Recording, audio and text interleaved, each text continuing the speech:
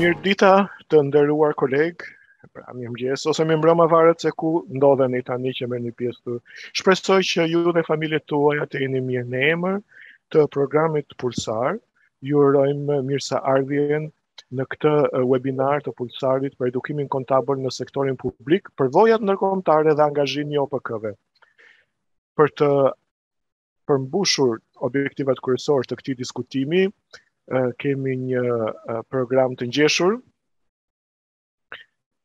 Dëshiroj t'ju rikujtoj se të gjitha materialet përfshirë këtu dhe prezantimet dhe regjistrimi i videos në të gjitha gjuhët e programit PULSAR do t'i gjeni në website-in tonë. Po kështu, lirisht, mund të bëni pyetje gjatë secilës prej seancave me pyetje dhe përgjigje drejt për drejt në chat ose duke bërë dhe pyetjen me zë.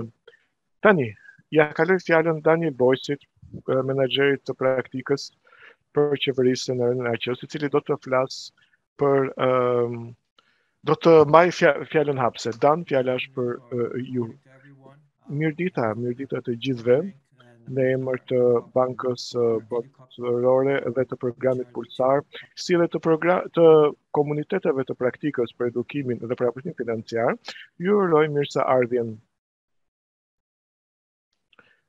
në këtë diskutim inteligjent interaktiv. Është në aktivitetin tonë të fundit të datës 19 maj 2022, që u organizua në kuadër të komunitetit praktikës për edukimin, kemi parë qaset e ndryshme në mbështetje të arsimit fushën e kontabilitetit sektorit publik, nga Konfederata e Kontabilistëve Aziatik dhe të Paqësorit, e quajtur KAPA, dhe nga 3 vende të ndryshme, pra shembuj vendesh nga Filipinet, Afrika e Jugut, Vietnami. Sot, në këtë diskutim, do të mbështetemi në aktivitetin e mëparshëm dhe do të vijojmë që të shohim se cilat janë qasjet e organizatave profesionale kontabël lidhur me pajisjen e njerëzve, sa i takon profesionit kontabël me aftësitë dhe njohurit përkatëse lidhur me sektorin publik, si edhe do të shohim se cilat janë modelet e ndryshme për edukimin KSP, të zbatuara në vendet e rajonit tonë, por edhe përtej këtij rajoni. Në sesionin e parë, i cili do të drejtohet bashkërisht nga IFAK-u, Federata Ndërkombëtare e Kontabilistëve dhe nga Federata e Kontabilistëve Audituesve dhe në punësve financiar të Bosnjës dhe Hercegovinës, do t'u jepet mundësi pjesëmarrësve që të mësojnë se cilat janë qasjet për zhvillimin e edukimit të KSP në nivel botëror dhe si zbatojnë këto në nivel vendi. Në sesionin e dytë do të shohim modelet e ndryshme të edukimit të KSP të zbatuara në 2 vende anëtare të programit PULSAR dhe nga një rajon tjetër i botës. Pastaj do të dëgjojmë, pra siç e thash, mundësinë që të dëgjojmë rastet e Shqipërisë, Gjeorgjisë dhe Zambias. Objektivat kryesor të aktivitetit tonë son janë së pari të mësojmë nga partnerët nga programet dhe aktivitetet ekzistuese, sa i takon mbështetjes së edukimit kontabël në sektorin publik, pastaj të shqyrtohen modelet e edukimit të KSP-s të zbatuar në vende dhe rajone të ndryshme dhe të krahasohen ato me modelet përkatëse.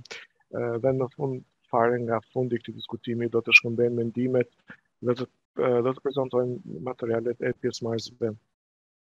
Edhe një herë dëshiroj të falenderoj të gjithë prezantuesit, mysafirët, pjesëmarrësit, të cilët na bashkohen sot, dhe shpresojmë që t'ja kaloni mirë në këtë aktivitet dhe shpresojmë që t'ju shohim sërish në webinare të tjerë të PULSAR që shpresojmë të vijojnë këtë vit, por dhe përtej këtij viti. Faleminderit Jose, mund të vazhdoni. Faleminderit Den, në sesionin e parë që titullohet Prezantimi i nismave rajonale për të mbështetur edukimin kontabël në sektorin publik, kam për kënaqësinë që t'ju prezantoj me zonjën Jelena Mishita, antare e Këshillit Kontabilistëve Audituesve në punësve financiar të Federatës së Bosnjës dhe Hercegovinës dhe kryetare e grupit këshillimor në një fakt për zhvillimin e OPK-ve. Ajo do të baj një prezantim të përbashkët me Bruce Vivian, drejtor në Federatën Ndërkombëtare të Kontabilistëve. Pra të dy së bashku do të mbajmë prezantimin e parë. Ju lutem, Jelena dhe Bruce, fjali është për ju. Faleminderit shumë Juze, e vlerësoj shumë këtë prezantim. Sot në fillim të prezantimit tonë dëshirojmë që t'ju japim disa informacione se çfarë po bën grupi këshillimor në IFAK. Grupi këshillimor për zhvillimin e organizatave profesionale kontabël ka për qëllim që të mbështetë IFAK-un për të mbështetur organizatat të profesionit kontabël në mënyrë të qëndrueshme në mbar botën. Ai është zhvilluar në mënyrë konsiderueshme që për krijimin e tij në vitin 2005, të anëtarët e grupit këshillimor janë si nga ekonomi të zhvilluara, ashtu dhe nga ekonomi të reja. Dhe përfaqësojnë të gjithë sektorët, sektorin privat, sektorin publik, ndërmarrjet vogla të mesme e akademinë e tjerë. Kjo do të thotë që kemi një qasje të integruar. Grupi këshillimor ka kontribuar në arritjen e objektiveve strategjike të IFAK-ut, sidomos sa i takon përgatitjes së profesionit që të jetë i gatshëm për të ardhmen në fushat më kryesore. Pra ne japim këshilla IFAK-ut se cilat janë mundësitë për zhvillimin e kapaciteteve të OPK-ve, të cilat janë rrjedhojat për zhvillimin e profesioneve kontabël. Ne gjithashtu bëjmë punë bindëse për fuqizimin e OPK-ve për ta mbështetur profesionin përmes punës afruese dhe përmes diskutimeve. Gjithashtu japim asistencë dhe mentorim OPK-ve në përpjekjet e tyre për të përmirësuar në mënyrë që të përmbushin kërkesat për anëtarësim në IFAK dhe për të arritur praktikat e mira. Po kështu kemi edhe ofrojmë dhe burime të ndryshme përfshirë këtu nga Banka Botërore që është një partner shumë i mirë, por dhe nga partnerë të tjerë ndërkombëtar për zhvillim. Pra, gjithë bëjmë çmos që të mbështesim zhvillimin e OPK-ve. Por ç'do të thotë kjo? Do të thotë që jemi një grup i përkushtuar vullnetarësh. Punojmë në mbar botën, kur OPK-t kanë pyetje, i nxisim që të na drejtojnë me këtë pyetje.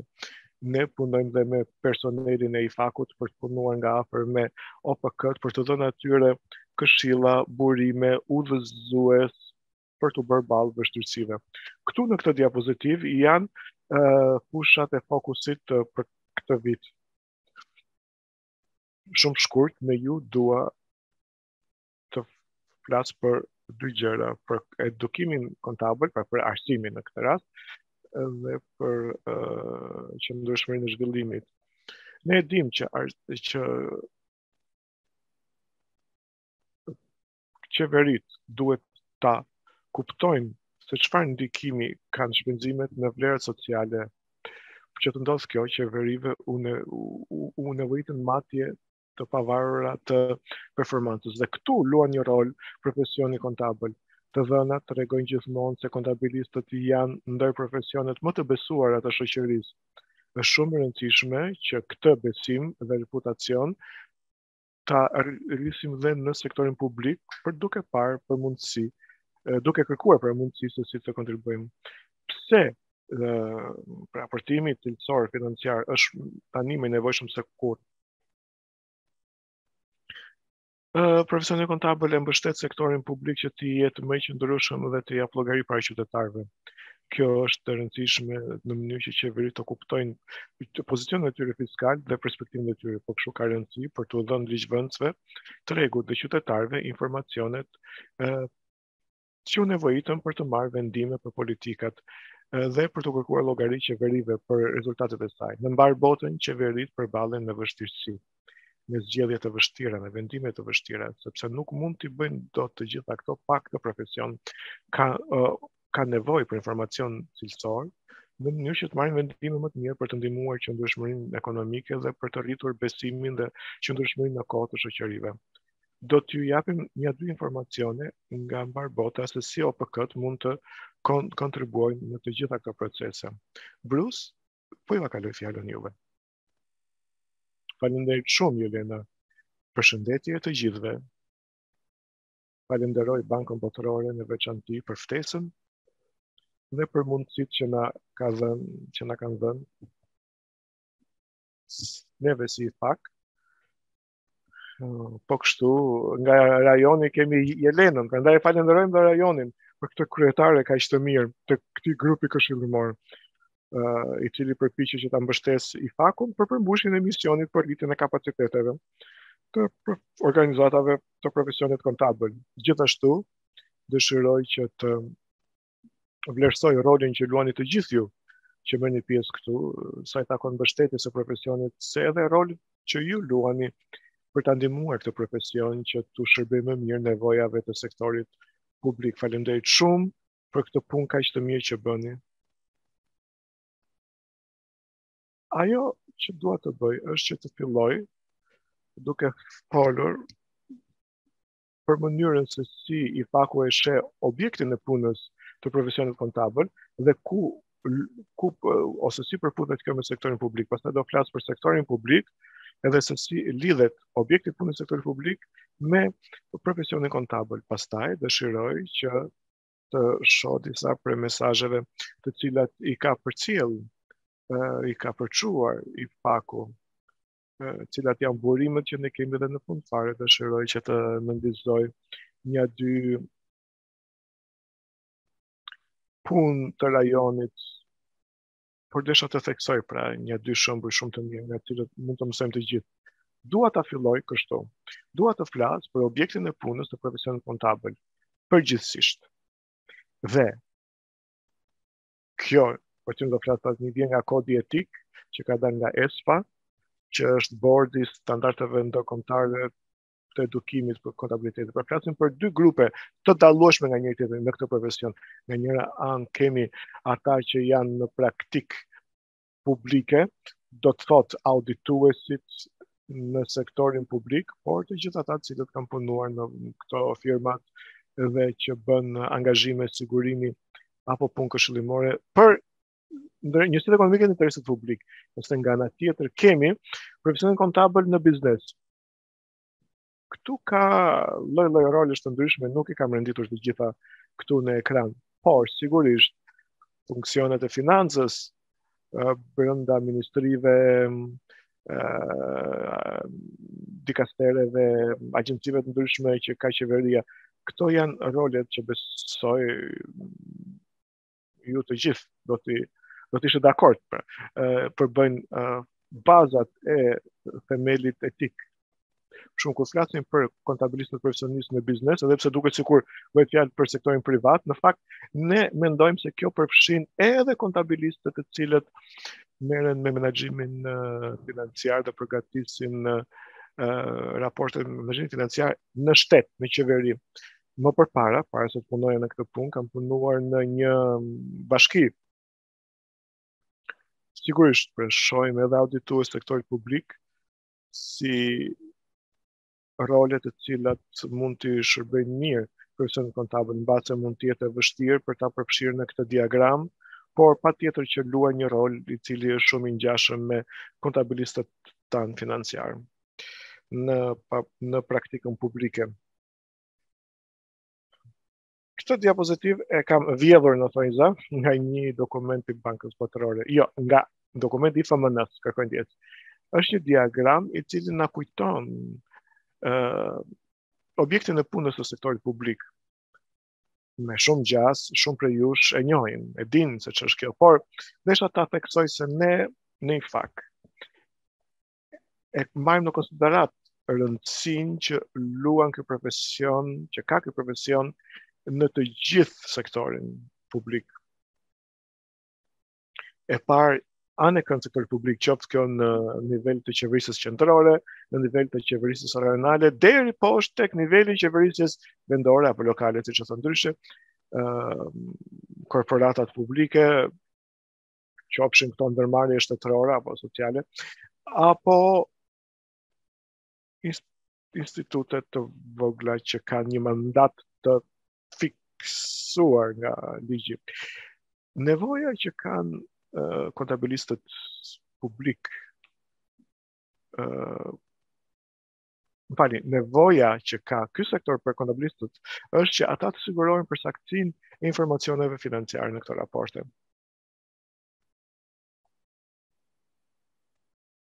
Mundet që profesionistët kontabël të bëjnë karrierë vetëm në një funksion të caktuar, por do të flas pak më vonë për një pjesë të punës që kemi bërë me sektorin e shëndetësisë, me sektorin e arsimit, infrastrukturën, pushtetin vendor, të gjitha ato fusha ku konteksti është kaq kompleks, sa që profesionistët kontabël duhet të kujdesen që të kenë njohuri dhe aftësi adekuate për të ushtruar aktivitetin në atë kontekst.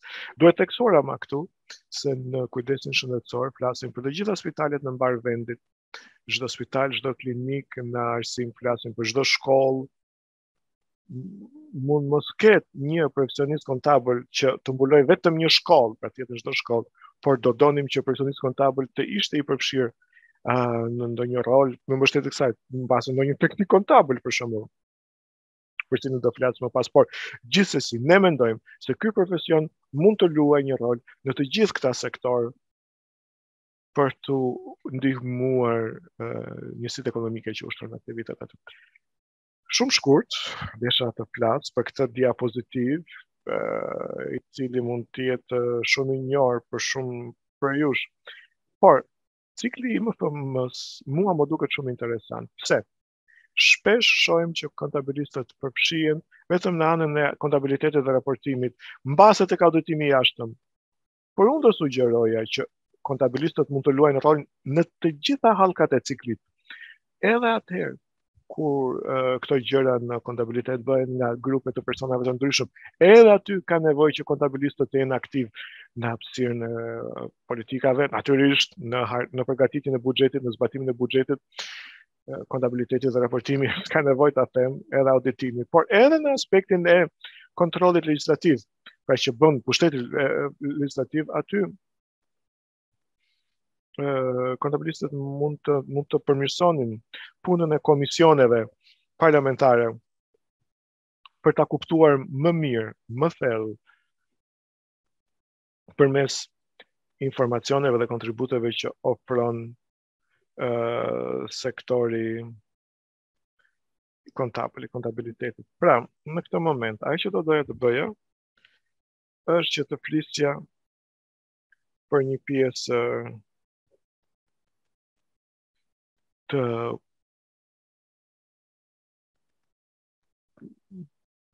kontributit që jep ky profesion dhe për punën bindëse që bëjnë për një transparencë më të madhe. Këto janë publikimet të cilat mund të shihni në website-in tonë. Çështja e sektorit publik dhe arritjes transparencës dhe llogaridhënies të sektorit publik.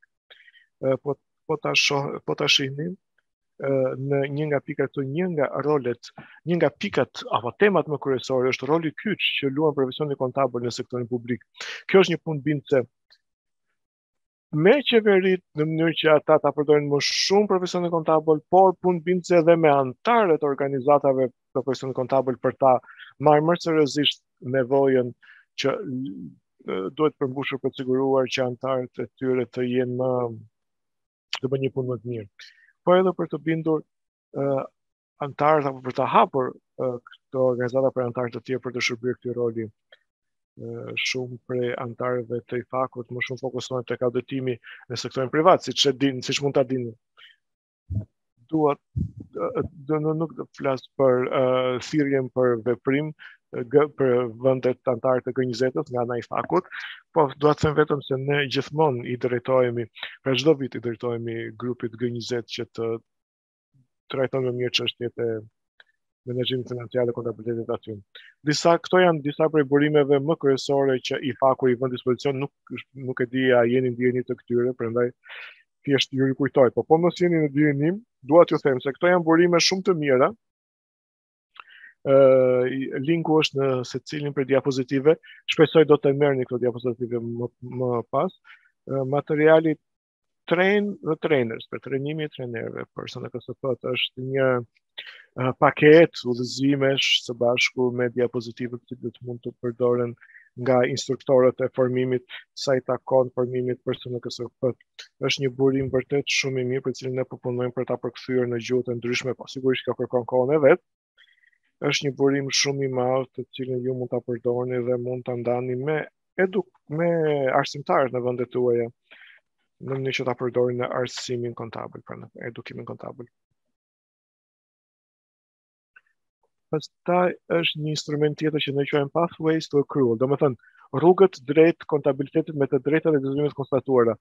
Nuk është se fokusohet tek arsimi, tek edukimi, e ka më të gjerë fokusin, është një instrument shumë i mirë të cilin mund ta gjeni në platformën tonë online, që është relativisht e re dhe mundson një përmbajtje ndëraktive për t'u përdorur në një mënyrë mjaft praktike. Ka të bëjë me mbështetjen e rrugës drejt kontabilitetit me të drejtat dhe detyrimet konstatuara. Ju nxisim që ti drejtoheni kësaj platforme në çdo lloj pune që bëni sa i takon vendit në zbatim të kontabilitetit me të drejtat dhe detyrimet konstatuara në vendin apo rajonin tuaj. Por desha të theksoj vetëm këtë seksion, këtë rubrikë që quajmë rritja e kapaciteteve. Pra nëse flasim për profesionalizimin e sektorit publik, shkon përtej realizimit të programeve arsimore. Ky instrument ka këto rubrika të cilat mund të kuptoni më mirë disa prej nevojave me të cilat do të përballeni sa i takon ngritjes së kapaciteteve në mbështetje të vendit së zbatim të kontabilitetit me të drejtat dhe detyrimet konstatuara. Ky kontabilitet nuk mund të vjetë zbatim pa menduar se si të rriten kapacitetet brenda profesionit. Edhe sikur në vendet tuaja ti keni hyrë rrugës për të kaluar drejt kontabilitetit me të drejtat dhe konstatuara, mirë do ishte që ta shikoni këtë dhe të shikoni mos ka ndonjë boshllëk të cilin ju mund ta mbuloni me këtë. Desha tani që të përmend dy dokumente të cilat janë instrumentin tonë elektronik për edukimin, për arsimin. Nëse klikoni në këtë link mund të kaloni aty. Pra të gjithë ju besoj se e dini që ka një board, kishte një board për standardet kombëtare të kontabilitetit të edukimit. Ata kanë për ky board para se të përfundonte të ekzistuar në vitin 2018, ka nxjerrë shumë dokumente, sidomos nga fundi. I faku i mbështet të standarde. Bordi i standardeve të edukimit ka nxjerrë dy dokumente për sektorin publik, të cilët mua më duken veçanërisht të dobishëm, sidomos kur dëshiron të kuptosh se si duhet të jetë programi mësimor për të përmbushur nevojat e sektorit publik. Të dy linqet janë këtu. Aty shihen standardet në kombëtare të edukimit dhe udhëzohet se si të përshtaten këta me kushtet e sektorit publik. Ndonjëherë, mbase mjafton të ndryshosh formulimin, për shembull nuk përmend CNRF, por përmend SNKSP. Por ka edhe fusha të sektorit publik ku kontabilistët kanë nevojë për disa aftësi të tjera shtesë, dhe sigurisht që kjo përshkruhet në këtë udhëzim. Pra desha ta theksoj këtë dhe t'ju nxis që ti përdorni këtë burim kaq të pasur.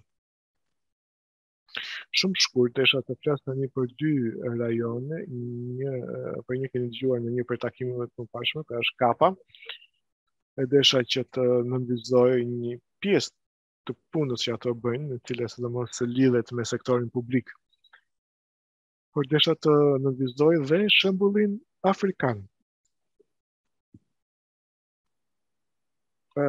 Tani unë duhet ta them që në fillim që jam paksa subjektiv për këtë, se kam qenë antar i ekipit. Dhe kam pasur mundësi mbaj shumë vitesh të prezantoj këtë grup i lidhur me modelin API, nisma e personalizimit afrikan, flasim. Ideja është që të punohet me së bashku me kontabilistët, me llogaritarët, me financierët dhe me kontrollet e larta të shtetit, me studentët e tjerë. Kam punuar së bashku për të bërë dy gjëra së pari. Një ka qenë një përmbajtje mësimore e përgjithësuar e cila mund të integrohej në kualifikimet që ofron organizatat e profesionit kontabël, me qëllim krijimin e përmbajtjes online e cila mund të realizohet lehtësisht në nivel lokal. Jurisdiksionet lokale mund të shtojnë dhe ato përmbajtjen e tyre në këtë proces mësimor, por objekti i API-s është që të mbulohet një kontekst i përgjithësuar në të gjithë hapësirën përkatëse. Pra, kjo mbulon, më falni, kontabilitetin e sektorit publik, auditimin e sektorit publik, por edhe gjërat të tjera që kanë të bëjnë në sektorin publik, siç janë komunikimi, etika e kështu me radhë. Pra, desha që ta përmend që kjo është një iniciativë shumë e mirë, ato po ecën shpejt. Aktualisht janë në proces që këto burime tua japin shumë vendeve të Afrikës. Dy aspektet më kryesore janë qasja e përmbajtjes së përgjithësuar dhe qasja me borde. Këto janë mesazhet të cilat do t'i përmendja tani në fund, por që do t'i përmend edhe në diapozitivin tjetër, që në fakt kur mendojmë për profesionalizimin e sektorit publik, kjo nuk ka të bëjë vetëm për zhvillimin e burimeve mësimore, por edhe për një qasje më të përgjithshme. Pra API-ja ka qasjen e vet, përtimin e kapaciteteve, kush ka rolin udhëheqës në programin e rrjedhës kapacitetit në vend, e cili është edhe çështje tjetër, është kompensimi për shembull, shpërblimi. Ju nxis që ta shihni më nga afër API-n, linku që ju kam dhënë këtu ju çon tek faqja e materialeve për të shkarkuar dhe aty ka vërtet burime shumë të mira, të cilat shpresoj do t'ju duken të dobishme në rrugtimin tuaj. Pastaj është kapa. U përmend këtu kapa me heret. Keni folur për këtë në aktivitetin tuaj të fundit. Po ka 3 udhëzues, të cilët mendoj se lipsen theksuar në këtë prezantim sot. Kapa, kohët e fundit kanë nxjerrë një material që ka të bëjë me modelin e pjekurisë së OPK-ve, me modeli kualifikimeve. Ky imazh që shihni këtu nënvizon 8 shtyllat që janë më rëndësi etike për vendin zbatim të kualifikimeve profesionale.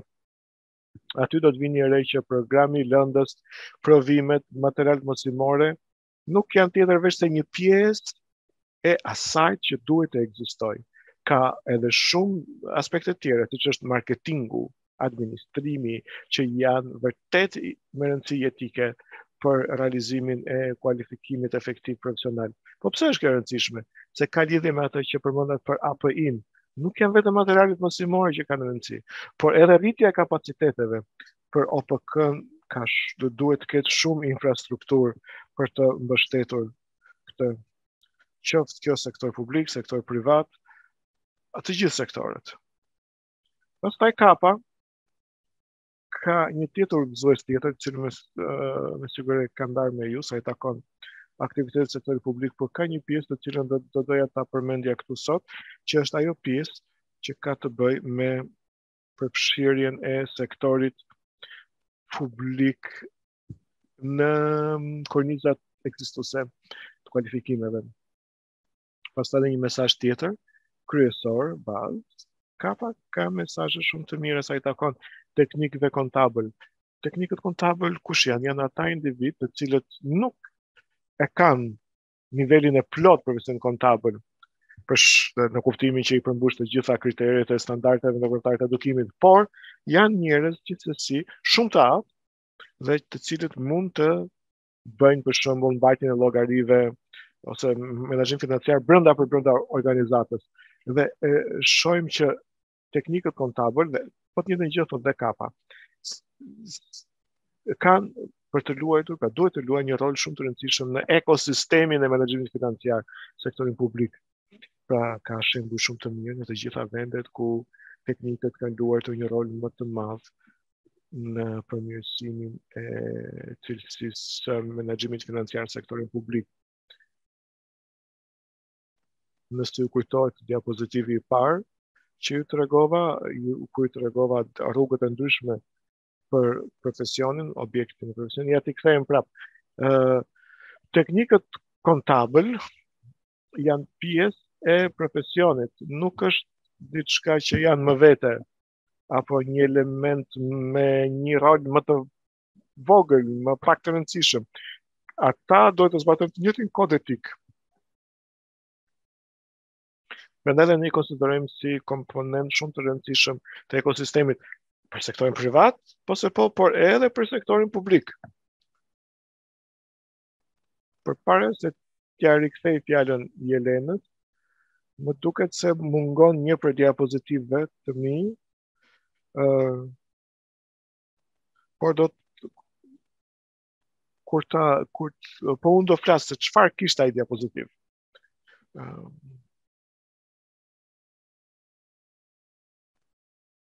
Fondi Global, Kohët e Fundit dhe USAID-i, por edhe një organizatë tjetër janë bashkuar kësaj organizate, mbasi mund të keni lexuar disa gjëra për këtë, por në diapozitivat përfundimtare që do të shpërndahen, do të kujdesem që të përfshirë këtë diapozitiv që e ka këtë informacion. IFAK-u faktikisht po lidhet në partneritet me këto 3 organizata donatore për të punuar konkretisht për përmirësimin e rezultateve shëndetësore në sektorin publik. Në përvende, ideja është që të kujdesen që ato burime të mëdha të cilat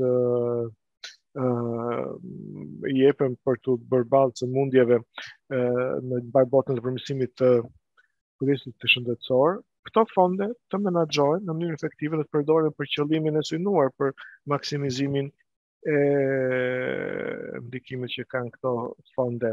Prandaj edhe e kemi për kënaqësi të punojmë me organizatat për 2 projekte, të cilat shumë shpejt do të fillojnë në Afrikë, në vende afrikane, por shpresojmë pastaj që do të shpërndahet kjo përvojë në mbar botën. Këtë e them për të treguar se ky profesioni ka një rol të rëndësishëm për të luajtur, rol kritik si një prej në sektorin e shëndetësisë, një prej sektorëve më themelor të realizimit të shërbimeve. Mezi pres të shikoj se ç'po del nga kjo, pra ka një bashkëpunim shumë të mirë midis kësaj nisme dhe nismës profesionalizim afrikan për ta përdorur këtë si mekanizëm për të rritur cilësinë në sektorin e shëndetësisë dhe zhvillim. Unë këtë desha të them tani, do ja rikthej fjalën Jelenës, e cila do t'ju thotë diçka për përvojën e Bosnjës.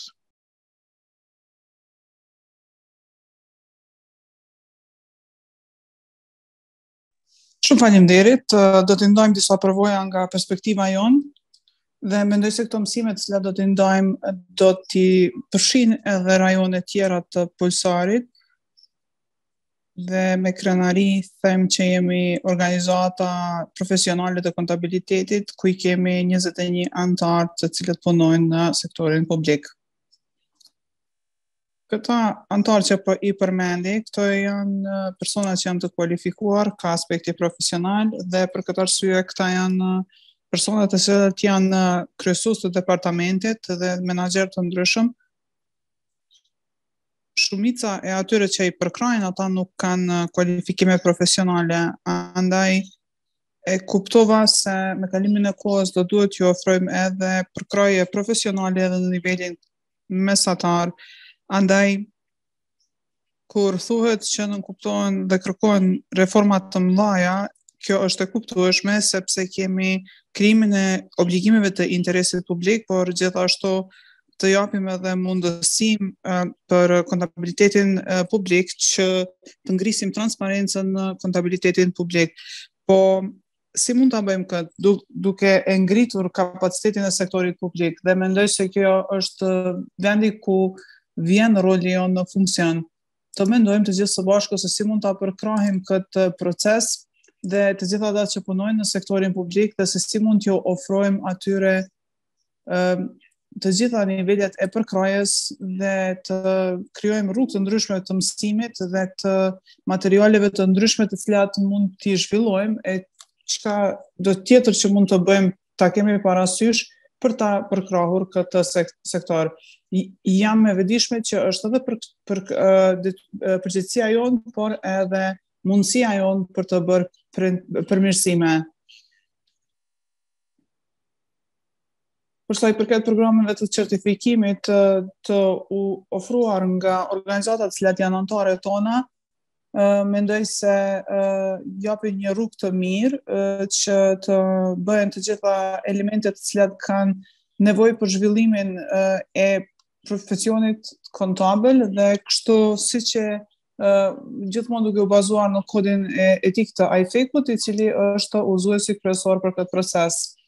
Çka kemi mësuar nga kjo rrugë është se kemi udhëheqës të ndryshëm, të cilët duhet të na japin përkrajen, pra përkraja e tyre duhet të sigurohet. Por çdo herë siç e përmenda, mbetet sfida e atyre që janë në nivelin përkrahës dhe për këtë arsye duhet të kemi parasysh që kërkohet një përkraje më e theksuar dhe kështu siç e kemi përmendur apo siç e përmendi Brusi, kemi pjesën e definimeve të cilat kanë të bëjnë në sektorin kontabël, të cilat duhet dhe kërkojnë punë më tepër nga ana jonë dhe për këtë arsye kërkohen resurse më të mëdha, të cilat kërkojnë edhe të bëjnë tërheqjen e profesionistëve të cilët punojnë në sektorin e kontabilitetit që duhet të na bashkangjiten dhe të bëhen pjesë e të 3 funksioneve të PAOs.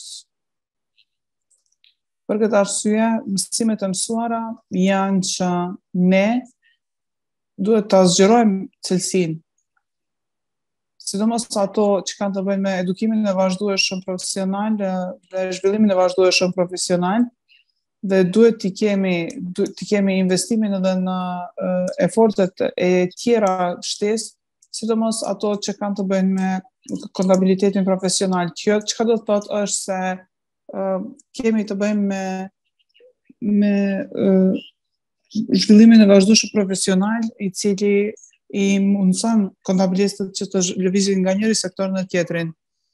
Dhe mendojmë se për përkrajen e anëtarëve mund të bëjmë transformimin e njohurive teknike në punën efektive dhe t'i transferojmë aftësitë e tyre në mjedise të ndryshme, këtë konsiderojmë si diçka që është kyçe. Dhe kjo është diçka që ne konsiderojmë ka aspekti si qëllim tonin strategjik. Natyrisht se duhet të punojmë edhe më shumë dhe duhet ta kemi përkrajen për të implementuar këtë në formë të plotë, në atë mënyrë që të shohim se si mjedisi jonë pra mund të ofrojë një përkraje më të mirë. Siç e thash, kërkohet përmirësimi i cilësisë së CPD-s dhe të ofrojmë një përmbajtje shumë specifike, sidomos për anëtarët në sektorin tonë publik. Dhe atë që po e bëjmë është që t'ju ofrojmë apo të japim një strukturë në atë mënyrë që të japim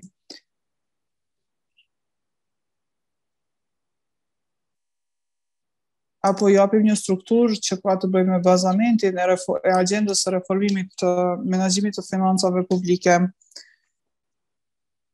Duhet ta kemi parasysh se si ti ngrisim aftësitë e shërbyesve civil, jo vetëm ata që janë në udhëheqje, por edhe ata që janë në mbështetje. Natyrisht këtë mund ta bëjmë me nivelin e CPD-ve, i cili është faktikisht me rëndësi për punën e tyre të përditshme. Desha të them edhe një herë, apo ta përmendi, se kemi të bëjmë me një sistem të plotë. Ku këta njerëz po bëhen pjesëtar të profesionit të kontabilitetit dhe po bëhen anëtar të mbikëqyrjes etike. Çka do që të bëjmë, dua që të inkurajoj të gjithë organizatat që të publike që të krijojnë kornizat e kompetencës dhe të rifreskojnë programet e tyre të zhvillimit të vazhdueshëm profesional dhe ta mbajnë relevancën në këtë sektor. Këto janë mesazhet e mia kyçe dhe mendoj se profesioni është një ndër më të rëndësishmet në këtë botë dhe ka komponentë shumë të rëndësishme dhe luan një rol të rëndësishëm për përparimin e të gjitha neve. Mendoj se me arritjen e kësaj mund të bëjmë një shoqëri e cila është gjithëpërfshirëse dhe e drejtë, dhe për këtë arsye ju ftoj që të shikoni në iFact të gjitha videot që janë në dispozicion dhe materiale tjera të cilat janë në dispozicion, dhe ju ftoj që t'i shikoni këto dhe të njoftoheni me antarësimin dhe format e antarësimit dhe benefitet që vijnë nga antarësimi. Shumë faleminderit krejtëve, faleminderit ekipit të PULSARit për këtë bashkëpunim të jashtëzakonshëm dhe faleminderit shumë edhe për ftesën. Shumë faleminderit Jelena për këtë prezantim, sidomos për mësimet e mësuara nga procesi, të cilat i përmendi edhe zotni Brus, dhe dua të diskutojmë në lidhje me një reflektim të juajin, ku fokusi ka të bëjë me kontabilitetin e plot, nëse mund ta quajmë kështu, dhe atë që e përmendet ju mbi përkrajen e profesionit të auditimit nga nivelet më të ulta apo të mesme, dhe mendoj se kjo është më rëndësi që të bëhet funksionale. Dhe desha të diskutoj lidhur me këtë për planet në të ardhmen, se si kjo do të bëhet në të ardhmen.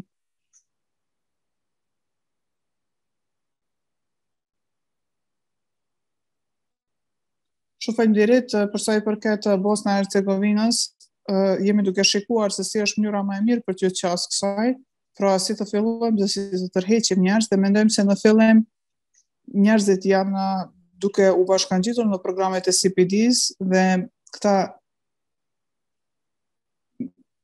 janë duke i përcjellur proceset e reformave. Megjithatë jemi duke gjetur mënyrën më të mirë dhe seancat si këto na japin mundësi që të mësojnë nga njëri tjetri, të cila është mënyra për të tërhequr njerëzit që të bashkangjiten dhe të jenë pjesë e programeve tona të trajnimit, dhe cilat janë mundësit për të kaluar provimet në këto nivelet, cilat i përmendëm.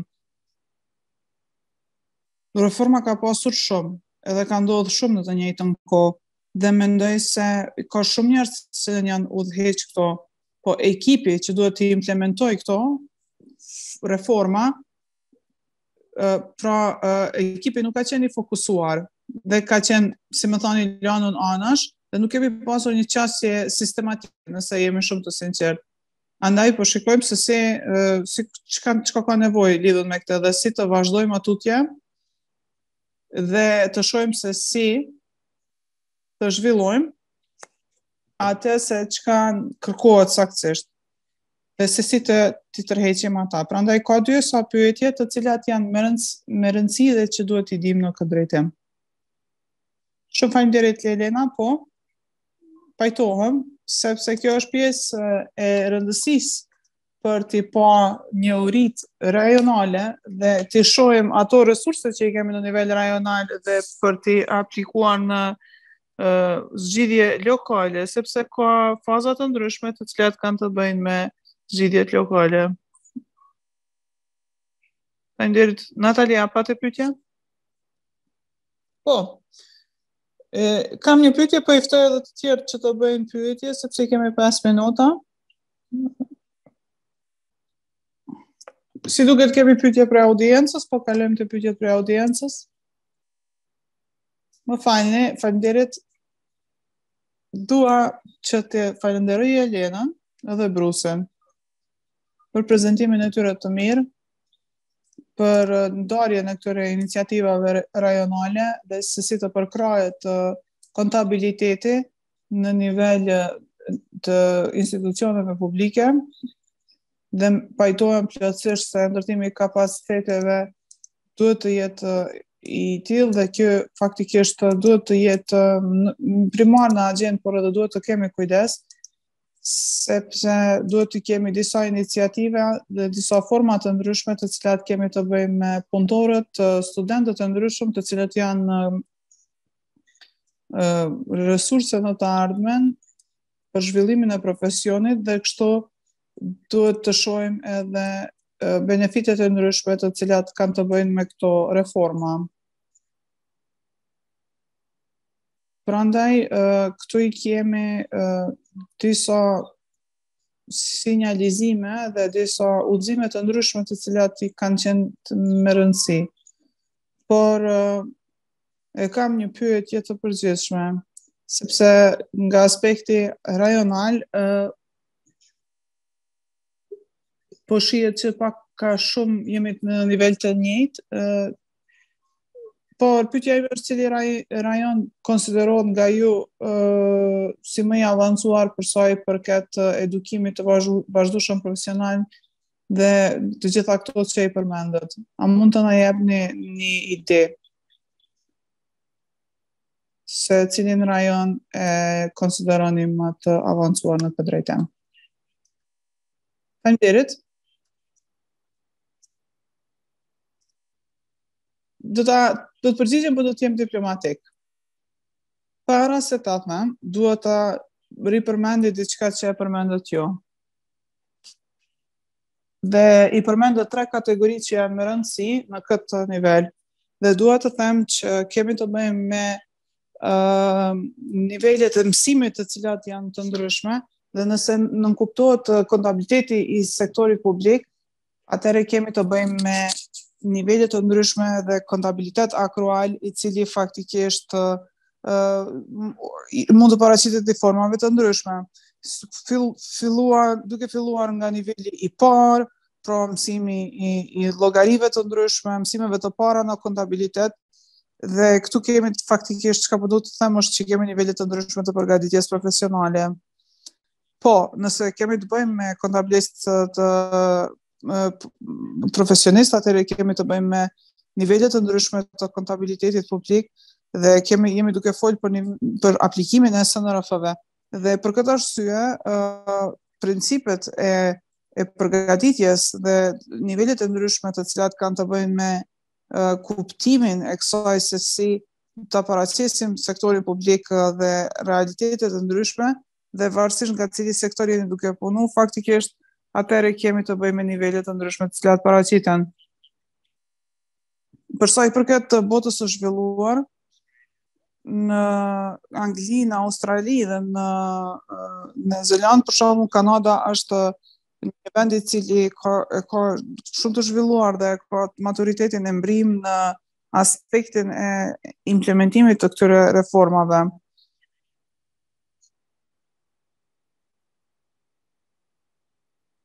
Po, për shembull, kemi edhe vende tjera që janë pak më larg prej neve, për shembull Zambia, ku do të shohim ka qenë si vend i cili konsiderohet si inspirues në këtë drejtim. Dhe për këtë arsye kemi të bëjmë adaptimin e kualifikimeve të tyre të cilat kanë të bëjnë me qeverisje, nivelet të ndryshme të qeverisjes. Dhe kështu kemi edhe rajone të ndryshme të cilat janë të ndryshme në perspektivë dhe kemi Ruandën e cila është bërë me kontabilistët teknik të cilët janë futur në nivelet e ndryshme të kontabilitetit të sektorit publik. Po kemi shumë profesionistë të ndryshëm të cilët janë edhe teknik të ndryshëm, ku kanë të bëjnë me nivelet të ndryshme dhe pastaj kemi kontabilistë të ndryshëm profesionistë të cilët janë të ndryshëm dhe që kanë të bëjnë me kontabilistët teknikët e kontabilitetit. Dhe kështu kemi të bëjmë edhe me këta që kanë vazhduar me progres fantastik në këtë fushë.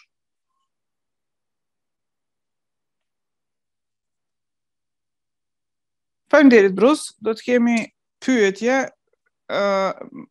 kemi kohë dhe për pyetje edhe në fund, desha të them, kështu që nëse ka diçka që vjen, në ndërkohë jemi këto. Vazhdojmë me Natalien me seancën e dytë. Po, pyetjen unë do ta pyes në fund, edhe kalojmë tek seanca e dytë. Këtë përmendi Brusi, dhe kemi në ngjyshim të vogël,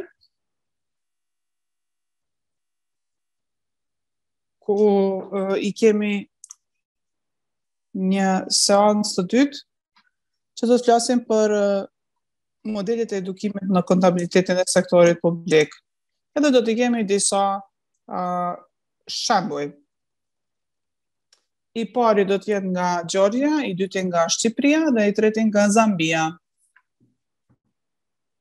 Do të fillojmë me Georgian. Zoti David Gamkrelice. Shumë faleminderit Natalia. Për të shohim nëse prezantimi im është i dukshëm për të gjithë. Po e shihni ekranin tim. Okej. Mund të vazhdojmë?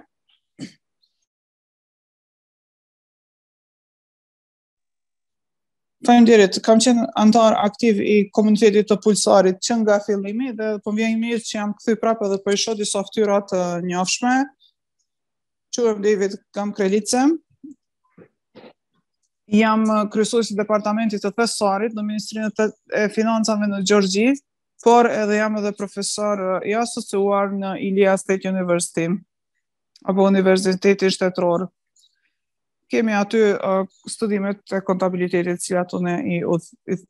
cilat unë jam mësim. Këto që do t'i ndaj sot janë eksperiencat e mia personale, pra do t'ju tregoj progresin e lidhur me kontabilitetin e sektorit publik, por gjithashtu edhe do të diskutojmë edhe rëndësinë e reformave të cilat kanë të bëjnë me rrugën e edukimit. Dhe për këtë arsye kemi reforma të ndryshme të cilat mund të paraqiten në formë të suksesshme. Prandaj sot do të flasim për avantazhet dhe të gjitha pjesët tjera të cilat janë të reformës kontabël, sidomos progresin për reformat të ndryshme të cilat kanë të bëjnë me dekadën e fundit dhe do të tregojmë se cilat format të edukimit i kemi në vend dhe cilat janë vështirësitë, me thonë, në sistem të cilat kanë të bëjnë me integrimin e disa pjesëve që janë në lidhje me reformën e sektorit të kontabilitetit. Gjithashtu kemi edhe disa pjesë të cilat kanë të bëjnë me format të cilat mund të observohen në të ardhmen. Më kujtohet se kemi filluar këtë komunitet dhe cila pjesë ka qenë në pjesën e parë, ka qenë në reformat e PAOs, dhe kështu mendoj se kontabiliteti akrual dhe benefitet e ndryshme janë të ndryshme nga palët e ndryshme dhe këto varen nga perspektiva e përdoruesve. Prandaj disa benefitet të cilat i kemi një konsensus të përbashkët ka të bëjë me atë se kontabiliteti akrual mund të shkojë deri tek një informatë e cila është më e përshtatshme dhe e cila faktikisht ka të bëjë me menaxhimin e disiplinuar dhe përkrajen e përgjithshme të menaxhimit të aseteve në lidhje me alokimin dhe resurset e cilat janë publike. Dhe kjo ka të bëjë me asetet e përgjithshme, ku këto janë me bilancet e ndryshme të cilat faktikisht kanë të bëjnë me menaxhimin e riskjeve, sidomos me ato ku rreziqet paraqiten nga çështjet afatgjate dhe ato që janë nga instrumentet financiare të ndryshme, por gjithashtu dhe nga aspektet të cilat tash janë të reja, për shembull si ndryshimet klimatike, mund të njihen dhe mund të shpalosen në kuadër të kontabilitetit akrual. Mendoj se kontabiliteti akrual edhe përmirëson edhe mbikëqyrjen dhe aftësitë e mbikëqyrjes për të kryer një kontroll më të targetuar dhe më efektiv të auditimit.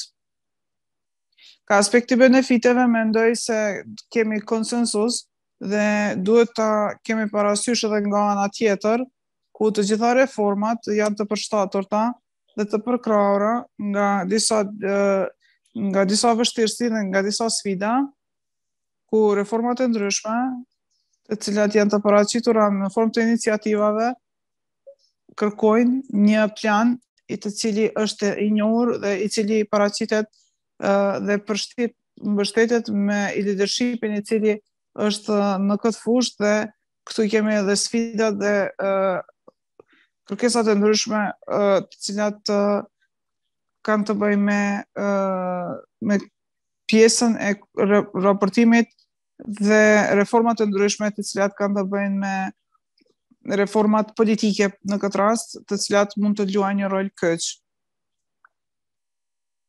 Dhe për këtë arsye, nëse kemi një formë e cila ka të bëjë me reformë e cila është e shkallës së lartë, atëherë mund të mobilizohet, duhet të bëhet mobilizimi dhe duhet të bëhet mobilizimi dhe angazhimi drejt implementimit. Pra, duhet të kemi parasysh rëndësinë e reformës, sidomos edhe sfidat të cilat kanë të bëjnë me implementimin dhe për këtë arsye duhet të bëhet edhe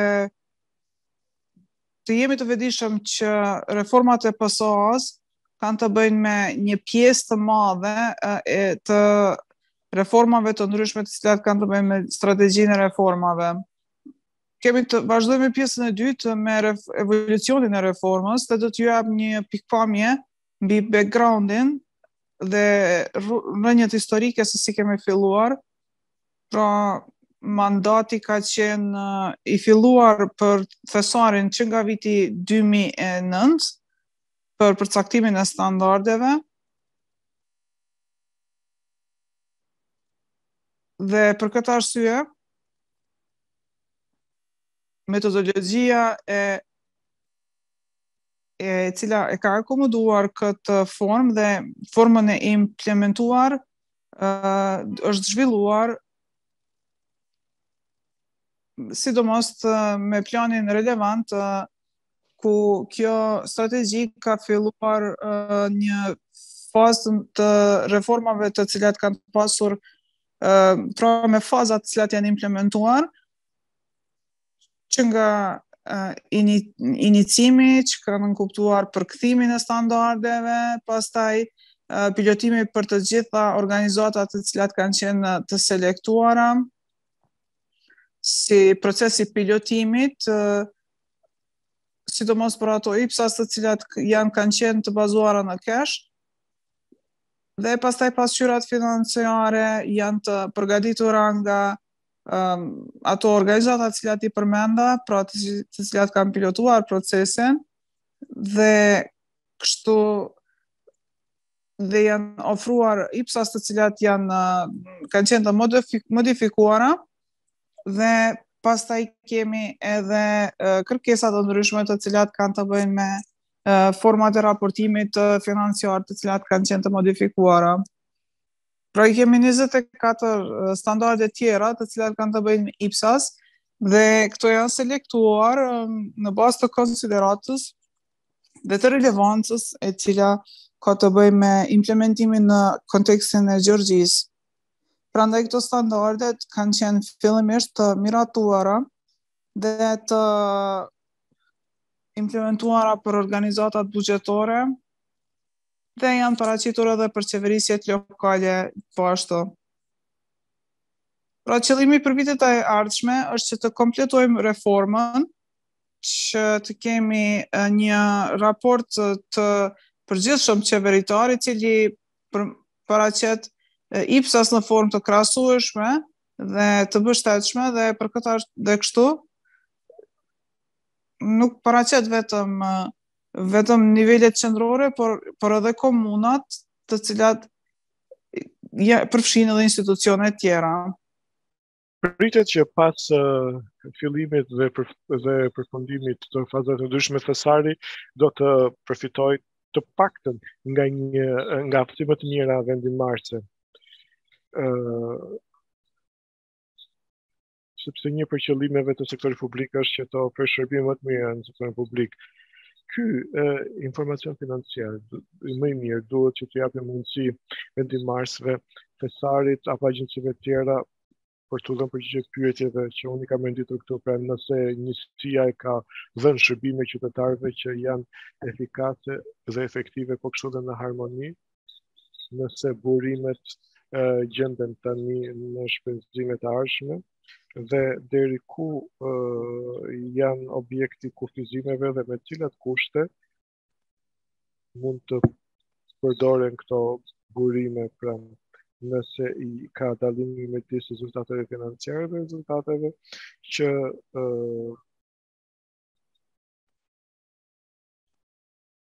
konstatojnë pikërisht në këto qëllime. Pra, nëse rezultatet financiare, rezultatet për sektorin në buxhetin programor janë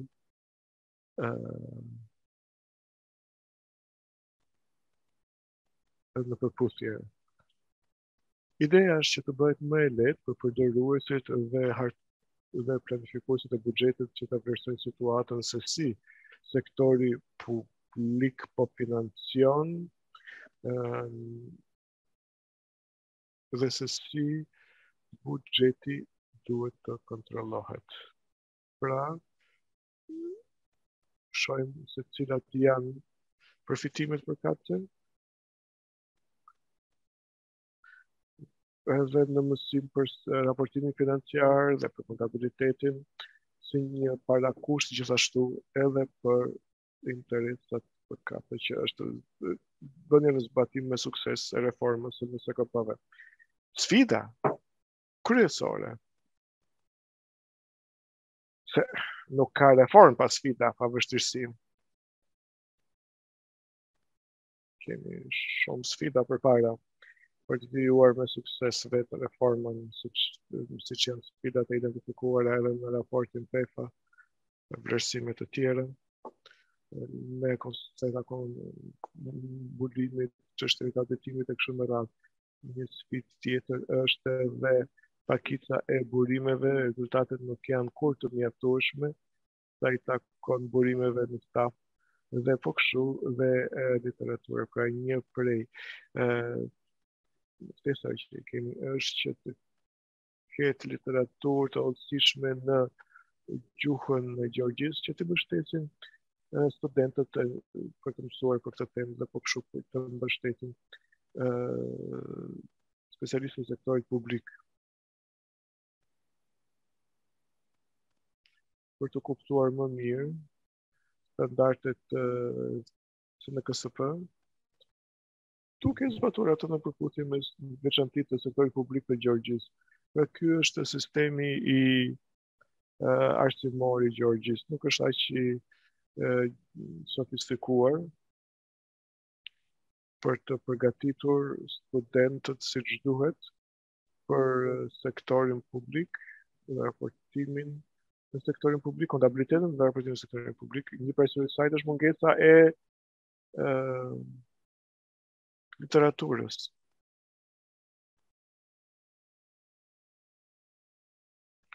Dua që t'ju prezantoj tani për sistemin arsimor të vendit.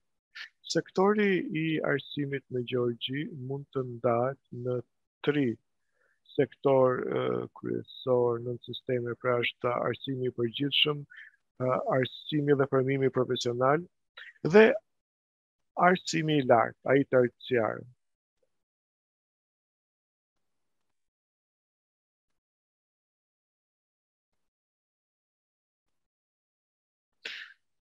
Siç e shihni në diapozitiv, arsimi më i ulët, pra ai para universitar, përbohet nga arsimi fillor, arsimi tetëvjeçar, arsimi i mecëm, dhe pastaj janë dhe arsimet e tjera. Kemi 3 lloj institucionesh në sistemin arsimor Gjergji. Janë institucionet publike që nuk janë një fillimpruese, janë të financuara nga shteti, të administruar nga shteti gjithashtu. Pastaj ka institucione private fitimpruese dhe në fund fare ka një paketë institucionesh private jo fitimpruese. Janë organizata të cilat janë OJQ dhe institucione të financuara privatisht. Dhe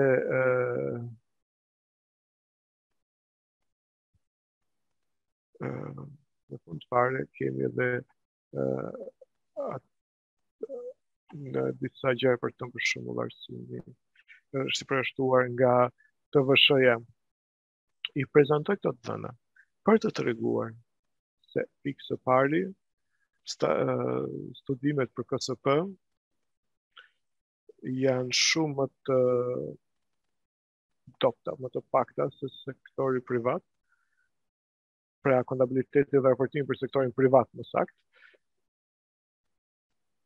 Studimet për KSP është më i copëzuar, ka më pak historik dhe shumë pak universitete kanë disa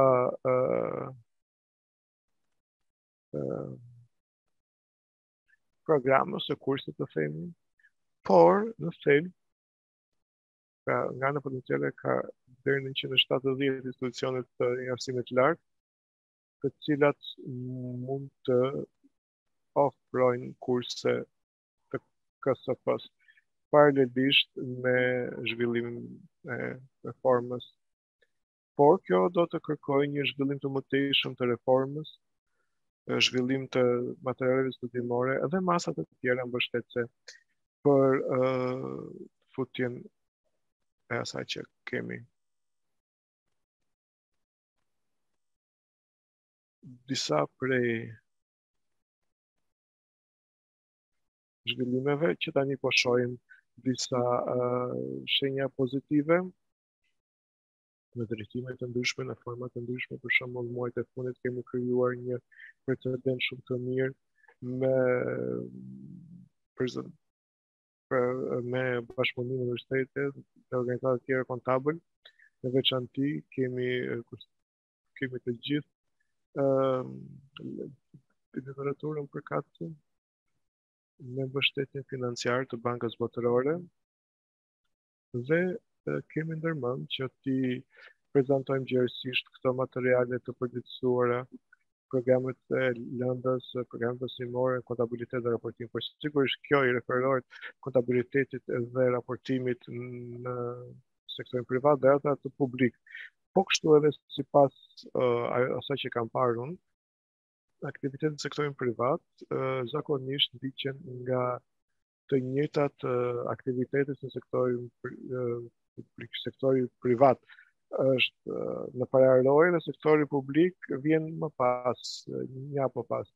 Po kështu hapat për raste të ngjashme suksesi, bashkëpunim me institucionet, universitetet dhe organet e përgjithshme kontabël, të cilët na japin arsye për të thënë se ka hapësirë për bashkëpunim të mëtejshëm, disa mënyra për bashkëpunim të më të tjeshëm me organizatat e profesionit në sektorin publik.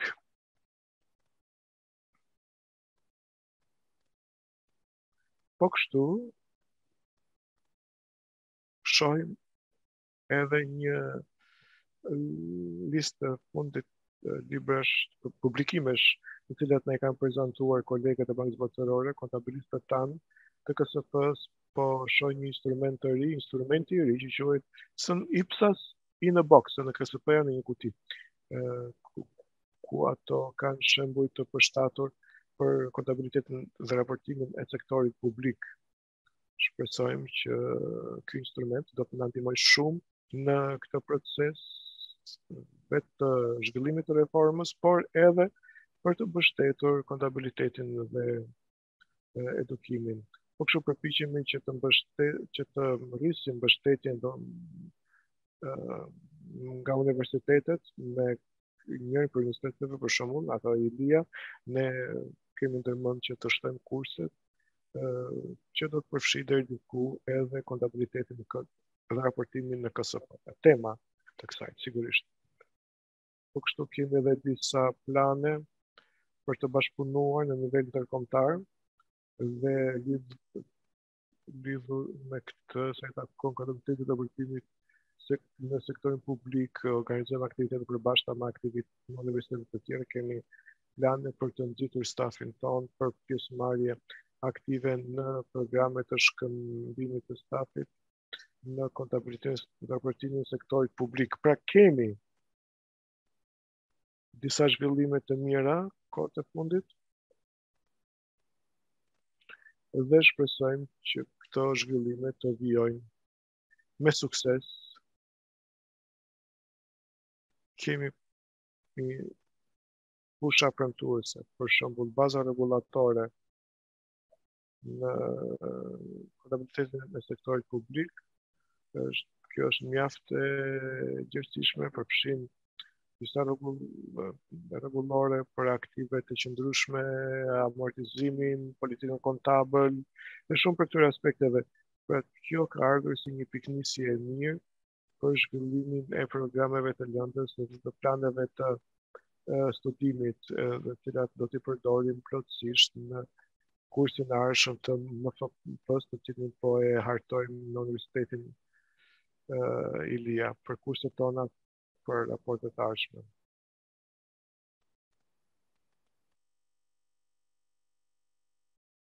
Shpresojmë që do të kemi materiale përkatëse mësimore, ndonjëherë pa diku në të ardhmen e realizueshme disa për universiteteve kanë filluar tashmë që të japin mësim KSP-n në kuadër të lëndëve të tyre, MFP, kuadrët MFP-s. Kemi nevojë për një qasje më të strukturuar sa i takon organizimit të sistemit arsimor për KSP në vetvete. Përmes një bashkëpunimi më të mirë me universitetet, Ministrinë e Financave dhe akademia, e cila kryesisht është një prej pjesëve kryesore në realizimin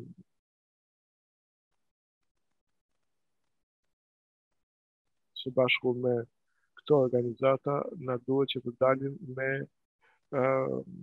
organizime më të mira me këto institucione për të përfshirë në këtë proces në mënyrë më të mirë të mundshme. Për shembull, në sektorin privat, certifikimi i kontabilistëve dhe audituesve është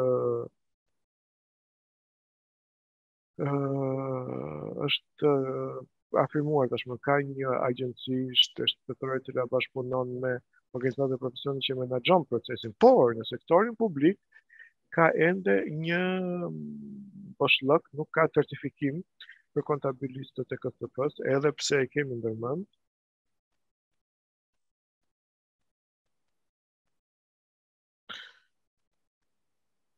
Nga ana tjetër, profesioni kontabël zhvillohet vazhdimisht. Pra ka ndryshime të cilat bëhen nëpër standarde, pa një arsimim të vazhdueshëm, nuk mund të arrijmë rezultatet të cilat i kërkojmë. Pra, mendoj se është vetëm çështje kohe, sa i takon fillimit të vetë sistemit arsimor. Duhet parë edhe përputhja e kërkesës me ofertë. Nga njëra anë, reforma duhet të ecë përpara në mënyrë që të krijojë kërkesë për profesionistë të arsimuar më të mirë, kontabilist, financier, që të ketë vende pune. Por nga ana tjetër, gjithashtu, duhen edukuar, duhen arsimuar studentët që të ketë më shumë kandidatë të mundshëm për të përmbushur këto vende të lira pune. Prandaj duhet pasur literaturë të duhur, njerëzit e duhur në vendet e duhura, njerëzit e duhur që të japin mësim studentëve. Unë e përmenda tashmë që lidhja me reformën e kontabilitetit duhet që të funksionojë në unison për të targetuar pikërisht ato që i përmenda edhe në prezantimin e mëparshëm, që janë pengesat pikë së pare, studentët, por dhe organizatat e profesionit. Unë kaq kisha, kolegë të nderuar, më mirë të ndaloj këtu dhe të kaloj fjalën përsëri moderatorëve tonë. Faleminderit shumë David për këtë prezantim kaq interesant. Nëse pjesëmarrësit kanë pyetje, do të kenë mundësi që t'i bëjnë këtë pyetje personalisht pasi të dëgjojnë dhe prezantimet e ardhshme, ose në mënyrë alternative mund t'i bëni pyetjet tuaja në rubrikën pyetje përgjigje. Do të ecim tani dhe përfaqësuesi tjetër është Rita Erdhani, shef i sektorit të kontabilitetit dhe metodikës në Ministria e Finansave. Elita, fjala është për ju.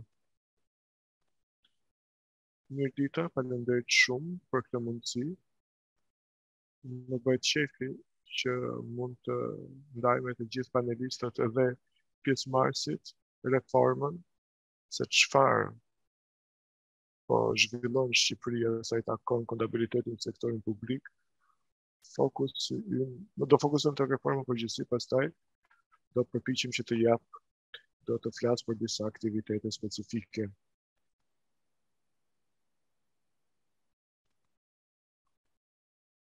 Lidhur me masat që Ministria e Financave ka marrë në bashkëpunim me universitetet dhe me institucione të tjera.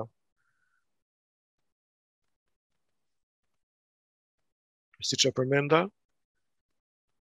qeveria e Shqipërisë aktualisht është angazhuar që të ketë vendin graduale në zbatim të një sistemi modern të kontabilitetit sektorit publik mbështetur në standarde ndërkombëtare. Pra, që janë në KSP. Kontabiliteti publik në Shqipëri për momentin po bëhet aktualisht në bazë monetare dhe kemi disa elemente të kontabilitetit me të drejtave të investitorëve sa takon aktiveve dhe detyrimeve. Ky angazhim i qeverisë mbështetet tek aktivitetet dhe objektivat që ne kemi në menaxhimin e financave publike, në strategjinë e menaxhimit të financave publike, të cilën zbatojmë deri në fund vitit 2022, dhe ka shumë aktivitete të cilat kanë të bëjnë me kalimin drejt kontabilitetit me të drejta detyrim të konstatuara nga ai me bazë monetare. Aktualisht në Shqipëri kemi një udhëzim ku të gjitha njësitë e sektorit publik duhet që të përdorin në lidhje me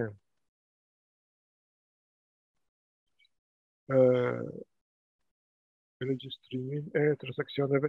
Elisa, më falni, kërkoj ndjes që ju ndërhyj. Dua vetëm t'ju pyes, dëshironi që ta ndaj unë prezantimin të diapozitivit tuaj apo do ta bëni vetë? Kujtova se mund ta shihni, tani mund ta shihni? Jo. Tani e shohim, më përpara jo. Kujtova se mund ta shihni. Në rregull. Pra, mund të vazhdojmë përsëri.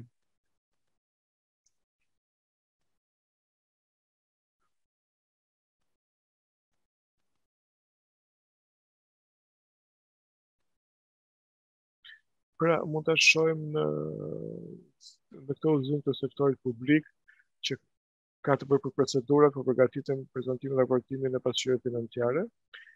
Është një udhëzim i cili paraqet të gjitha normat, procedurat dhe parimet dhe rregullat për të mbajtur kontabilitetin kronologjik dhe për ta finalizuar atë me hartimin, paraqitjen dhe raportimin e pasqyrave financiare. Unë jam shef e sektorit, siç shihet në agjendë, e një sektori që është përgjegjëse për metodologjinë e kontabilitetit sektorit publik. Për të zgjedhur disa akte ligjore dhe nënligjore. Ky sektor është përgjegjës për të parashikuar metodikën dhe kuadrin rregullator sa i takon kontabilitetit sektorit publik edhe atë sektorit privat. Në këtë aspekt ka një projekt i cili mbështetet nga Banka Botërore, i cili na ka mbështetur për shumë vjet,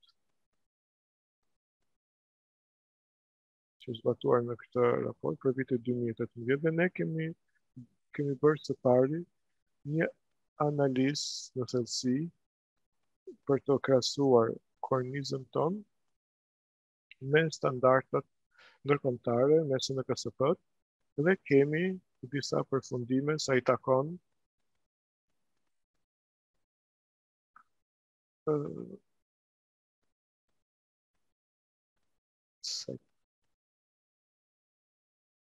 pra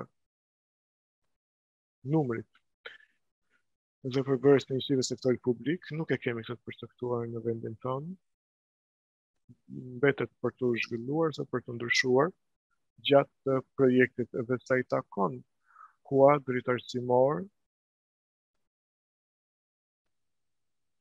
dhe profesionit sektorit publik, është arritur përfundimin se mungesa e kornizës është akuzuar, nga që nuk ishim standarde në sektorin publik.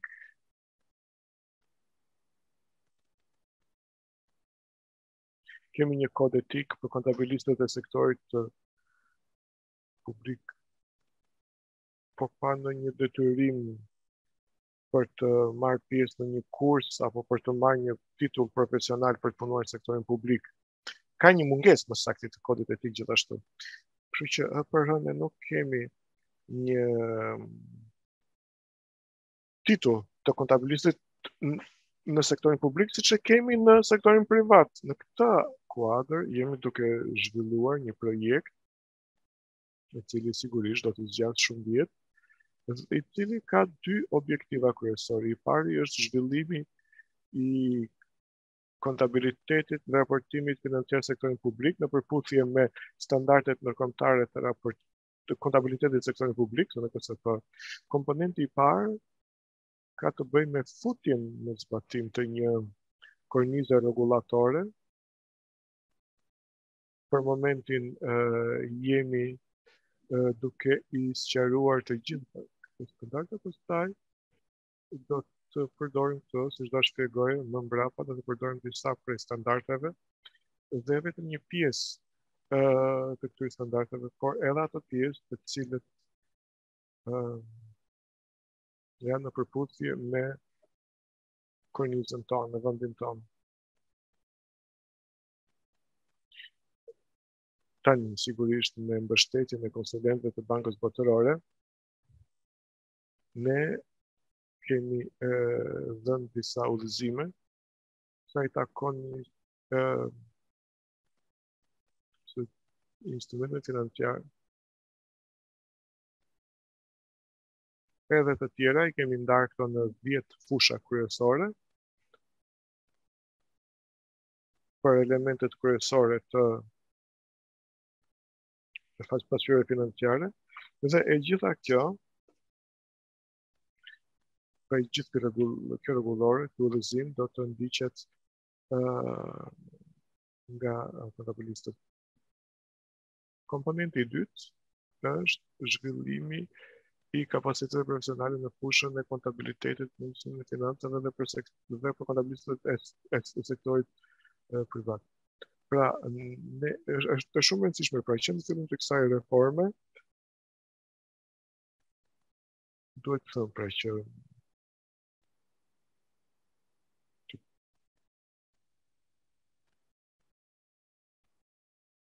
një për gjërave që janë shumë të rëndësishme, që shohim ne këtu në Shqipëri, është që të kemi një transparencë dhe llogaridhënie më të madhe. Dhe e lidhim këtë me të gjithë donatorët, qytetarët, investitorët, sepse për ne rritja e besimit të qeveria është shumë e rëndësishme. E lidhur kjo me rritjen e besimit në demokraci. Pra është shumë e rëndësishme që të kemi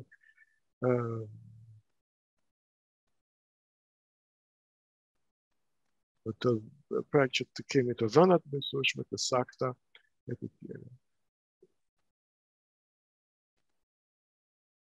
E dyta është një informacion i plot për një vendimarrje më të mirë. Në pra të gjithë duan që të dinë, për që të kenë informacionet të sakta, vendimarrje më të mirë, përdorim më efektiv të fondeve publike,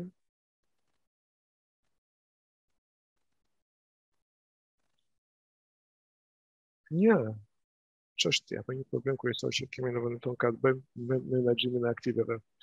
Aktualisht jemi duke diskutuar që të fusim një metodik sa i takon menaxhimit të aktiveve, po kjo sa i takon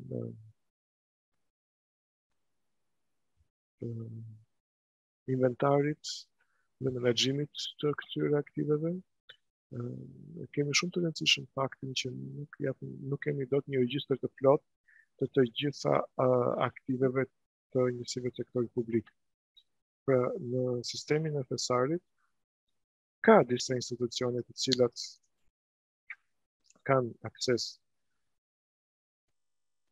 por për shumë arsye nuk japin dot të gjitha informacionet përkatëse të rëndësishme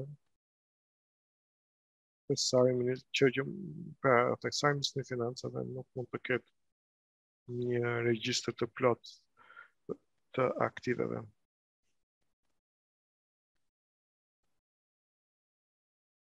Sa i takon të gjitha çështjeve që kemi identifikuar gjatë analizës së Hendekut, kemi arritur në përfundimin se në ligjin shqiptar, e cila ka të bëjë me faktin, siç e thash, pra ka pasur shumë mospërputhje midis sektorit shqiptar publik dhe SNKSP-ve. Por jo të gjitha SNKSP-t janë të rëndësishme për kushtet tonë dhe jo e gjitha kjo pjesë është në përputhje me përmbajtjen tonë. Kështu që ne do të zgjedhim ato pjesë cilat si përpara pra i kemi zgjedhur që t'jena ato pjesë instruksionet që unë i kam përmendur.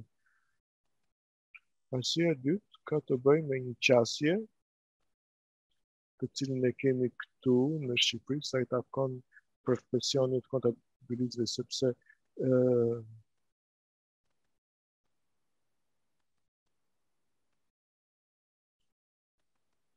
SNKSP-ja pra ka pikërisht gjitha ato kërkesa që kanë bëjnë me kërkesa të ndryshme. Por kontabilistët në Shqipëri duhet që të kenë një qasje të centralizuar, që do të thotë që kemi nevojë që të kemi një institucion apo një organ i cili mund të ofrojë kuadrin rregullator. Pra duhet që këto të jenë të specifikuara në disa dokumente. Pra, një dokument caktuar gjitha rregullat dhe procedurat që duhet të ndjekin. Kjo është qasja që kemi ne. Pra kemi një qasje të pjesshme të SNKSP-ve, pra jo vetëm po i përkthejmë SNKSP-t, që duhet të përdoren nga institucionet,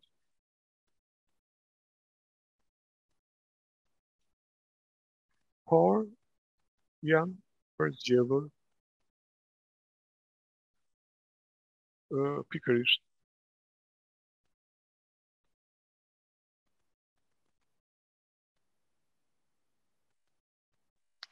patë shkëputje, kërkoj ndjesë. Kjo është qasje që kemi ndjekur për vënien në zbatim të SNKSP-ve në Shqipëri, që është një proces shumë i gjerë, gjatë, ka shumë vështirësi. Në fazën e para që po bëjmë është që po krijojmë infrastrukturën, kështu që sa i takon kornizës rregullatore për i përkthejmë SNKSP-t.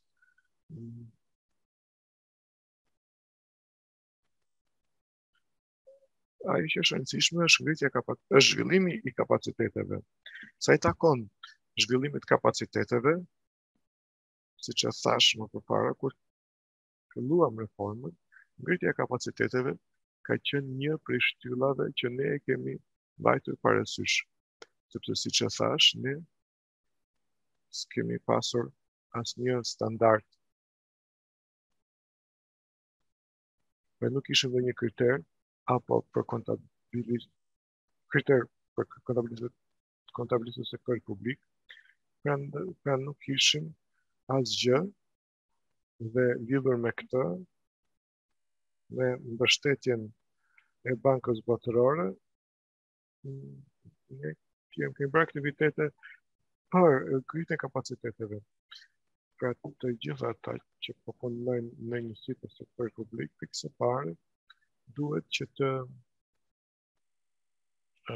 ketë, pra, jemi duke bërë një vlerësimin e nevojave për trajnim dhe po përgatisim strategjinë përkatëse për trajnimin, e cila do të përfshijë strategjinë sa e takon programit të zhvillimit profesional vazhdueshëm, që duhet që të ndiqet nga kontabilistët dhe po krojmë këtë program të zhvillimit profesional vazhdueshëm dhe e dyta ka të bëjë me kriteret e trajnimit që duhet të përmbushen për punën në sektorin publik, kontabilitetin në sektorin publik. E dyta është trajnimi i kontabilistëve të sektorit publik për të zhvilluar njohuritë e tyre bazë për të integruar këto tema të kontabilitetit të sektorit publik në programet universitare dhe studimet e organizatave të profesionit kontabël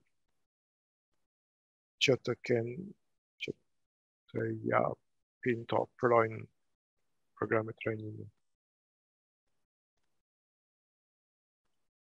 Gjatë këtyre 2 viteve, pasi kemi testuar shumë vështirësi për shkak të pandemisë, kemi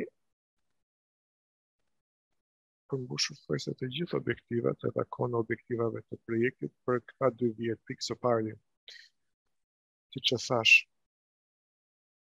kemi bërë sigurisht me mbështetjen e konsulentëve të Bankës Botërore, kemi ofruar dokumente të takon kornizës e kompetencave. Ky është aktiviteti fillestar që kemi ndërmarrë, pra ofrojmë kornizën e kompetencave për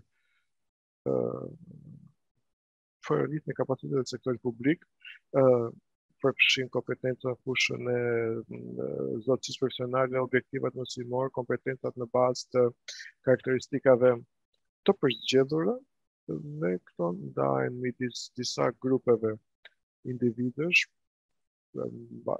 menaxherët e buxheteve, audituesët e jashtëm e të tjerë.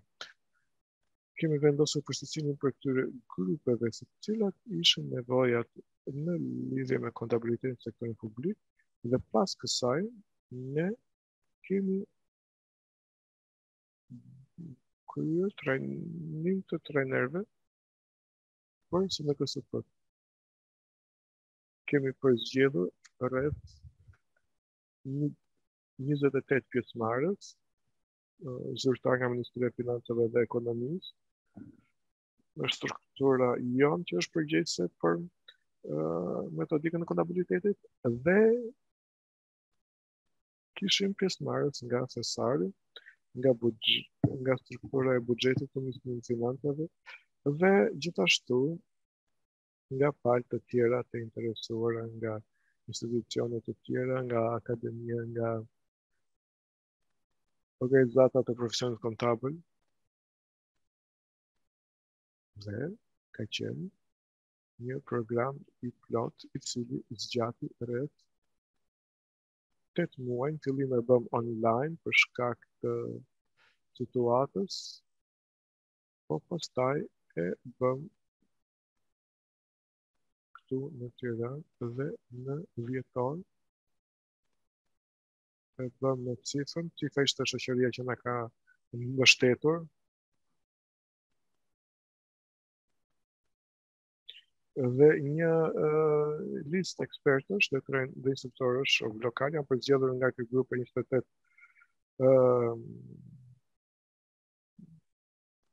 pjesëmarrësh në bazë të interesave të tyre.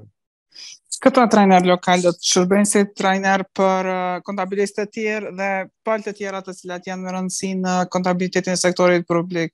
Pasi që do të kryem programin e trajnimit të trajnerëve, pastaj do të fillojmë me aktivitetet të ndryshme të cilat apo i kemi ndërmarrë ato të cilat janë marrë për herë të parë për kontabilitetin dhe financat, të cilat kanë të bëjnë me institucionet qeveritare në përgjithësi që janë në këtë grup, pra të gjitha ato që janë në nivel shtetëror në Shqipëri, dhe siç e thash,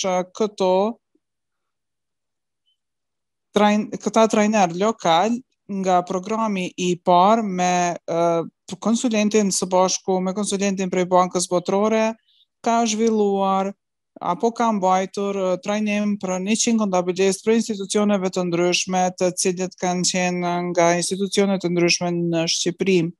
Për sa i përket programit të dytë, ne kemi përmbledh pak më mirë këtë program dhe i kemi kristalizuar disa gjëra në krahasim me atë të parin, por gjithsesi i kemi përfshirë edhe informatat e përgjithshme të cilat kanë qenë me raportimin financiar, me kontabilitetin kombëtar dhe të gjitha ato që janë në lidhje me kontabilitetin e sektorit publik, dhe për këtë arsye e kemi pas parasysh edhe kontabilitetin e sektorit publik dhe raportimin financiar në të gjitha proceset të cilat kanë qenë të ndërlidhura dhe procedurat e caktuara. Këto janë dy aktivitetet kryesore që i përmenda, të cilat janë me rëndësi për sa i përket aktiviteteve të ndërtimit të kapaciteteve.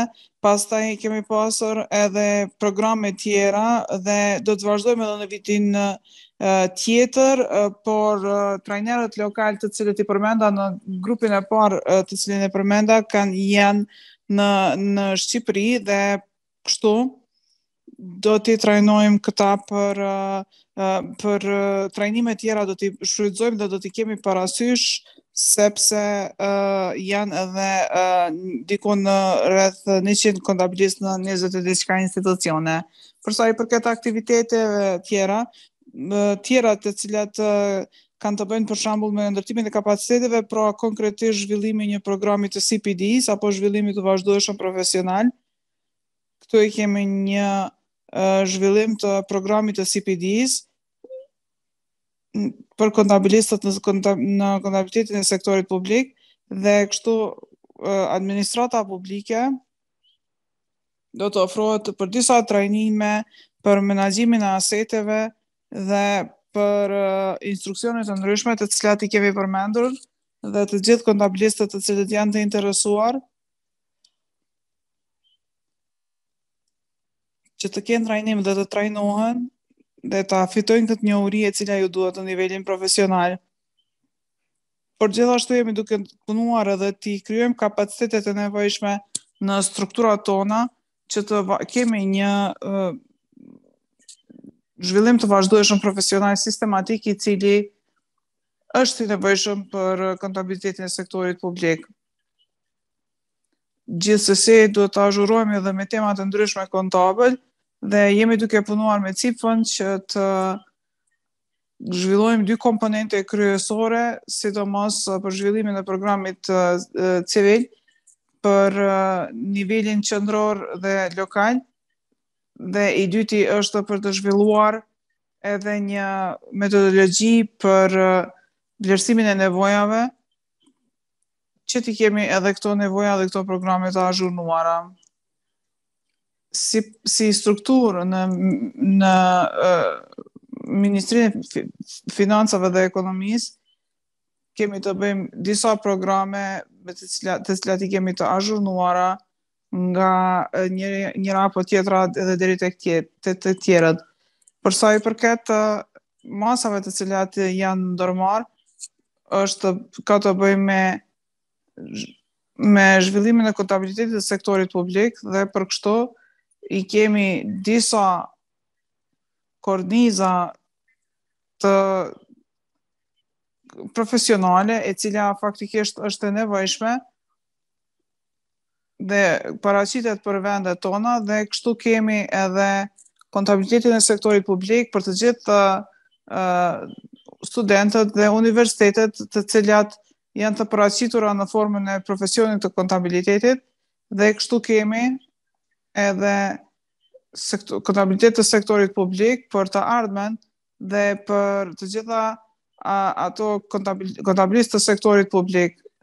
Prandaj për momentin, me përkrajen e think tankove të ndryshme dhe bankës botërore, ne jemi duke përkrahur këtë proces i cili është në vim, por tani për tani jemi duke përkrahur organizatat e kontabilitetit të sektorit publik për të përfunduar kualifikimet e ndryshme të kontabilitetit të sektorit publik, do të ofrohet nga organizatat dhe nga organizatat profesionale dhe nga ana tjetër, si pa është duke i përkrahur dhe universitetet e ndryshme dhe raportimin financiar dhe kurrikulumin e ndryshëm për të cilat kanë të bëjmë në nivele të caktuara. Por për momentin, kontabiliteti i sektorit publik është i ofruar në nivelin master të shkollimit dhe për këtë arsye kërkojmë që të kemi pak më shumë njohuri në nivelin bachelor dhe pastaj mund të kemi apo mund të vazhdojmë tutje edhe në nivele tjera dhe programe tjera dhe studime tjera.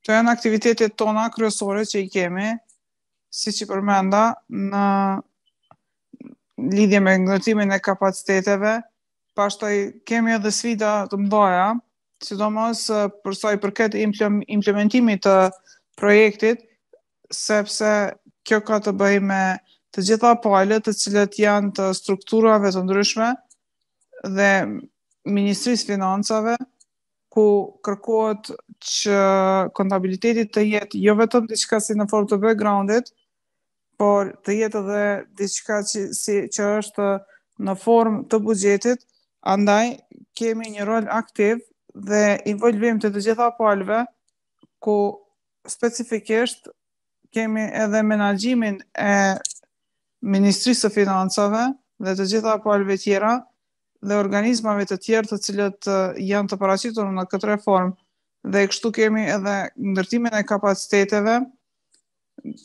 ku për sa i përket pozitës që ka qenë lidhur me mungesën e kontabilitetit të sektorit publik, duhet të zhvillojmë edhe kapacitetet e ndryshme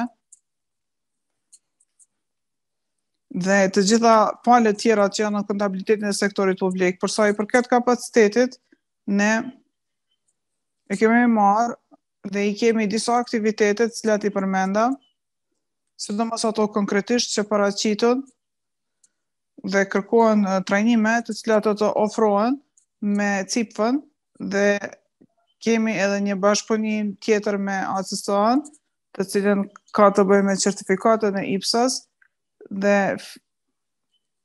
menaxhimin e financave publike dhe për këtë arsye ka edhe kurse të ndryshme të cilat janë të paraqitura me persona të cilat janë të rëndësishëm dhe që janë të gatshëm të merren me këtë projekt. Faleminderit. Pak jemi për te agjendës.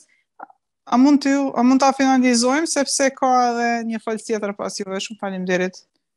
Për sa i përket fondeve të tjera të cilat kanë të bëjnë me reformën, pra siç e thash kemi të bëjmë me menaxhimin e aseteve, pastaj reforma të ndryshme të cilat janë implementuar apo janë në proces, dhe kemi edhe të gjithat kanë për qëllim që të bëjnë konsolidimin dhe prezantimin e pasqyrave financiare në sektorin publik dhe kështu të gjitha informatat të cilat kanë të bëjnë me bashkëpunimin dhe përmirësimin dhe vendimarrjen e mirë për të gjitha çështjet që i përmenda për sektorin publik në vendin ton. Kemi shumë palë të ndryshme dhe siç e thash, universitetet dhe organizatat profesionale të kontabilitetit kanë një rol të rëndësishëm në këtë proces, sepse kanë resurse të ndryshme të cilat kanë të bëjnë me kurrikulumin dhe trajnime të ndryshme të cilat jepen në këtë drejtim. Faleminderit shumë. Nëse keni ndonjë pyetje lidhur me këtë prezantim, jam këtu. Faleminderit shumë. Shumë faleminderit Irisa. Si duket s'kemi pyetje, se s'kemi kohë, do të kalojmë në folësin e radhës, kjo zonja Patricia, e cila do të na jep një prezantim për pak 15 minuta të ardhshme, edhe të shohim Q&A do ta kemi në formë të shkruar. Derisa ta rregullojmë prezantimin, po vazhdojmë. Shumë faleminderit.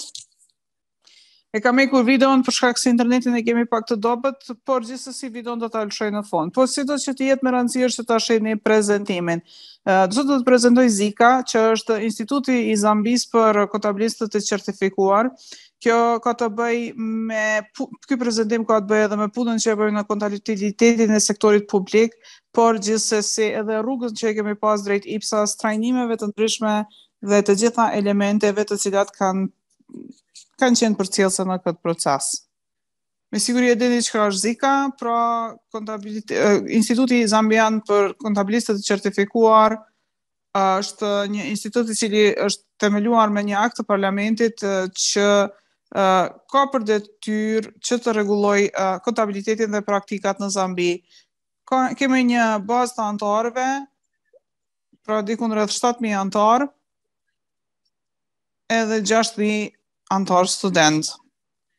Po vazhdoj shpejt se e di që s'kemi kohë, edhe i kalojmë disa slajde, sepse informatat që janë në këtë slajd janë po ashtu në webfaqe. Kur e shohim llojet e ndryshme të trajnimeve, po shohim trajnimet të cilat janë në detyrë në vend të punës, dhe kështu kemi disa eksperienca të cilat kanë të paraqitura në formë të disa formave të trajnimeve të cilat janë të paraqitura në nivel qeveritar.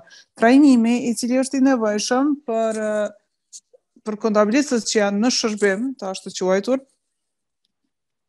është i ndryshëm dhe kështu është i ndarë në disa nivele. Prandaj do ta ndaj prezantimin sipas nivelit të këtyre trajnimeve. Kur e shikojmë këtë trajnim, lidhjen e kemi pak të dobët. Sidos që të jetë, kur e shohim këtë lloj të trajnimin, punojmë me zyrën e auditorit të përgjithshëm, kështu që jemi pjesë e suportit që është e lidhur me Republikën e Zambisë. Pastaj nga kjo anë e jonja është përmendur që Zambia nuk ka miratuar IPSAS të plota,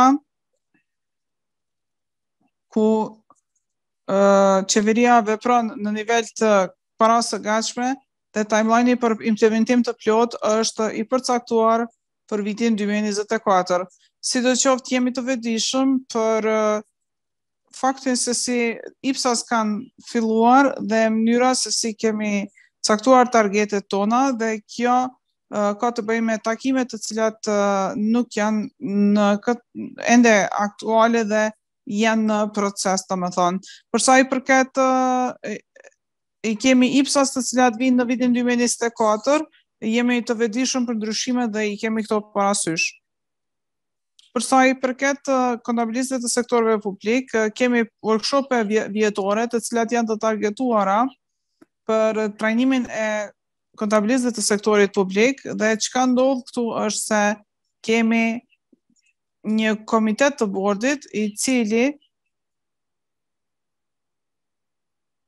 i paraqet fushat e ndryshme të cilat janë teknike nga aspekti teknik, dhe kemi të bëjmë me miratimin e IPSAS. Dhe këto janë pikat të cilat kanë të bëjnë me kontabilitetin e sektorit publik, dhe kemi trajnerët dhe palët e ndryshme në vend, me që rast kemi pasur edhe nderin që të kemi këto qeveri dhe që implementojnë IPSAS në formë të plot. Pra, kemi pasur organizatën apo CEO në kësaj organizate në 2 apo 3 nivele ku janë folë në shumë workshope, ku janë paraqitur në forma të ndryshme se si është paraqitur në Tanzani. Trajnimi dhe është në forma të ndryshme në provinca të ndryshme dhe kështu kemi qeverinë e cila është një punësues i madh në nivel kombëtar dhe për këtë arsye atë që kemi bërë është se i kemi ndarë këtë trajnim në segmente të ndryshme të provincave të ndryshme dhe në Zambi i kemi disa provinca ku i grupojmë në 3 apo 4 dhe kështu pastaj i kemi edhe këto nivele të këtyre provincave ku i trajnojmë dhe do me thonë mund të kthehemi tek provincat e tyre dhe të implementojmë këto aftësitë ku nuk i kanë të gjithë antarët, për shkak se nuk kanë mundësi që të njekin të gjithë antarët. Pra këto evenimente dhe workshope të ndryshme zakonisht i mbledhin rreth 400 kontabilistë të sektorit publik. Këto workshope kanë funksionuar që nga viti 2013 dhe do të vazhdojnë përderisa instituti të ekziston.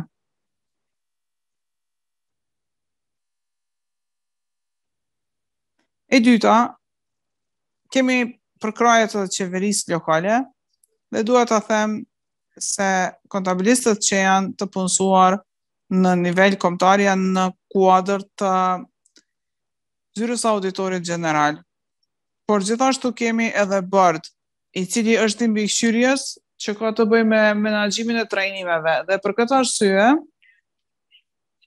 kemi raportimin i cili është i ndryshëm dhe duhet të ndahet në këtë formë. Dhe ky trajnim i nivelit i qeverisjes lokale ka të bëjë me sekretarë të ndryshëm, të cilat kanë të bëjnë me kryesuesit e financave dhe kështu autoritetet e ndryshme nuk janë edhe të kualifikuara. Prandaj do të kemi kontabilistë të kualifikuar, të cilët janë të caktuar në këtë formë, por mbikëqyrësit nuk kuptojnë se çfarë po bëjnë juniorët në këtë nivel. Prandaj kemi një qeveri e cila është në nivel kombëtar dhe për këtë arsye kemi edhe IPSAS të cilat janë të paraqitura në këtë formë. Pastaj kemi edhe ndryshimet që i paraqesin në aktin e menaxhimit të financave publike, që ka të bëjë me qeverisjen e pagesave të ndryshme dhe flasim edhe për kontrollin e brendshëm dhe zhvillimin e ndryshme. Ky workshop sjell rreth 400 pjesëmarrës të nivelit lokal. Po ashtu kemi edhe kontabilistë të cilët marrin pjesë në diskutime të ndryshme. Nuk kemi të bëjmë vetëm me limitimet në nivelin e sektorit publik, po temat që i flasim këtu janë të larmishme dhe kështu kur e bëjmë një workshop për veto, për 1 orë apo 2, pra arritja është më e madhe dhe pasi që jemi të lirë për anëtarët e institutit, atëre shpresohet që edhe angazhimi është i madh. Ku në kuadër të këtyre kanaleve të ndryshme, atëre mund të bëhet arritja. Kështu që kemi edhe anëtarët të cilët i ofrojmë që të kenë dhe të paraqiten në forma të ndryshme të një adresës së emailit. Dhe çështjet të cilat kanë të bëjnë me komunikimin në këtë aspekt, ka të bëjë me atë se çfarë do të diskutojmë në seancën e radhës.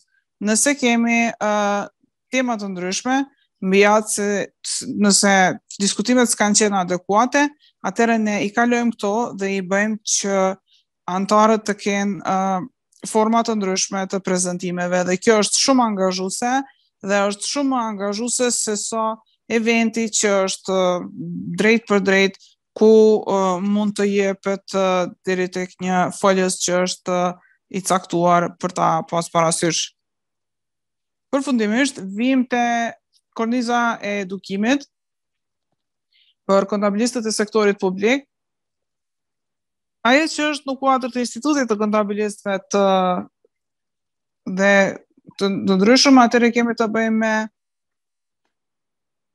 me kualifikimet e Zambiës, ka të bëjmë me nevojën që është në lidhje me kontabilitetin e sektorit publik dhe kemi të bëjmë me kualifikimet të cilat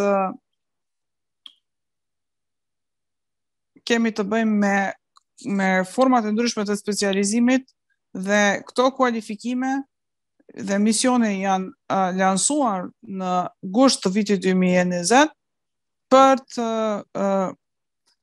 paraqitur në formë të caktuar dhe kështu kemi edhe format e ndryshme të pjesëve të rrënjësore të kontabilitetit të sektorit publik, ku relevanca ka qenë që të kemi mundësi të paraqitemi në kontabilitetin e sektorit publik. Për sa i përket trajnimit në kuadër të kontabilitetit të sektorit publik, atëherë kemi edhe pjesën e biznesit, ku kjo kërkohet nga pjesa apo industria e cila ka të bëjë me nivelin e kontabilitetit. Prandaj kemi zhvilluar edhe një kualifikim të ri që ka qenë një diplom specialiste për ata që janë kontabilist apo që janë paraqitur dhe nuk kanë pasur rastin që të kenë përvojën në kontabilitetin e sektorit publik. Dhe kjo është një kualifikim i diplomës për si formë specialisti për këtë sektor. Fatkeqësisht, ky lloj kualifikimi ka qenë i planifikuar me zyrën e auditorit gjeneral për qeverinë, mirë po, në zhvillimin e projektit edhe siç e po atë ndryshimin e qeverisë dhe trajektores, nuk ka qenë e lehtë që të bëhet ky bashkëpunim, sepse ka pas disa sfida të cilat kanë qenë evidente. Sido që të jetë, jemi duke mbajtur takime edhe po shpresoj që ta arrijm këtë qëllim, sidomos për ata të cilët, sidomos për atë pjesë që ka lidhje me zyrën e auditorit gjeneral. E t'i përfshijmë të gjitha ata studentë të cilët duhet ta kryejmë këtë kurs e që do të ndihmonte qeverisë në këtë drejtim. Pra, ky kualifikim do të ndodhë në 2 vitet të ardhshme, po sido që të jetë, duhet ta kemi një diplom e cila duhet të kompletohet dhe kështu shohim nëse mund të shkurtohet për ka aspekti i periudhës e cila jepet dhe për këtë arsye mund të bëhet edhe online, sepse qeveritarët mund të kenë edhe qasje më të lehtë në këtë. Dhe po shpresojmë që ta kemi edhe këtë kualifikim i cili ndodh në ndërkohë. Dhe mendoj se ky kontabiliteti i sektorit publik mund të ndohet edhe në kursin i cili është i zhvillimit profesional. Atë që dua ta them është se çka ofrojnë këto kualifikime është se japin disa vlerësime që janë simetrike dhe që paraqiten në këtë trajtim. Pra, nëse shihni programin ton në anën e djathtë, këto janë nivelet specialiste të cilat po folja, pra niveli teknik, pastaj dhe ato tjera të cilat janë të avancuara. Pastaj prej 3.1 në 3.2 janë të mandatore për të gjithë ata që dëshirojnë të kenë një diplom me neve. Po sido që të jetë secila e ka kushtat para praken dhe kështu do të thonë kemi një nivel apo një skemë e cila është graduale. Për sa i përket programit të menaxhimit të financave publike, këtu i paraqita këto lëndë të cilat po i shihni këtu në ekran. Gjithsesi duhet të dinë me atë se si funksionon qeveria dhe se si bëhet kontabiliteti për këto qëllime.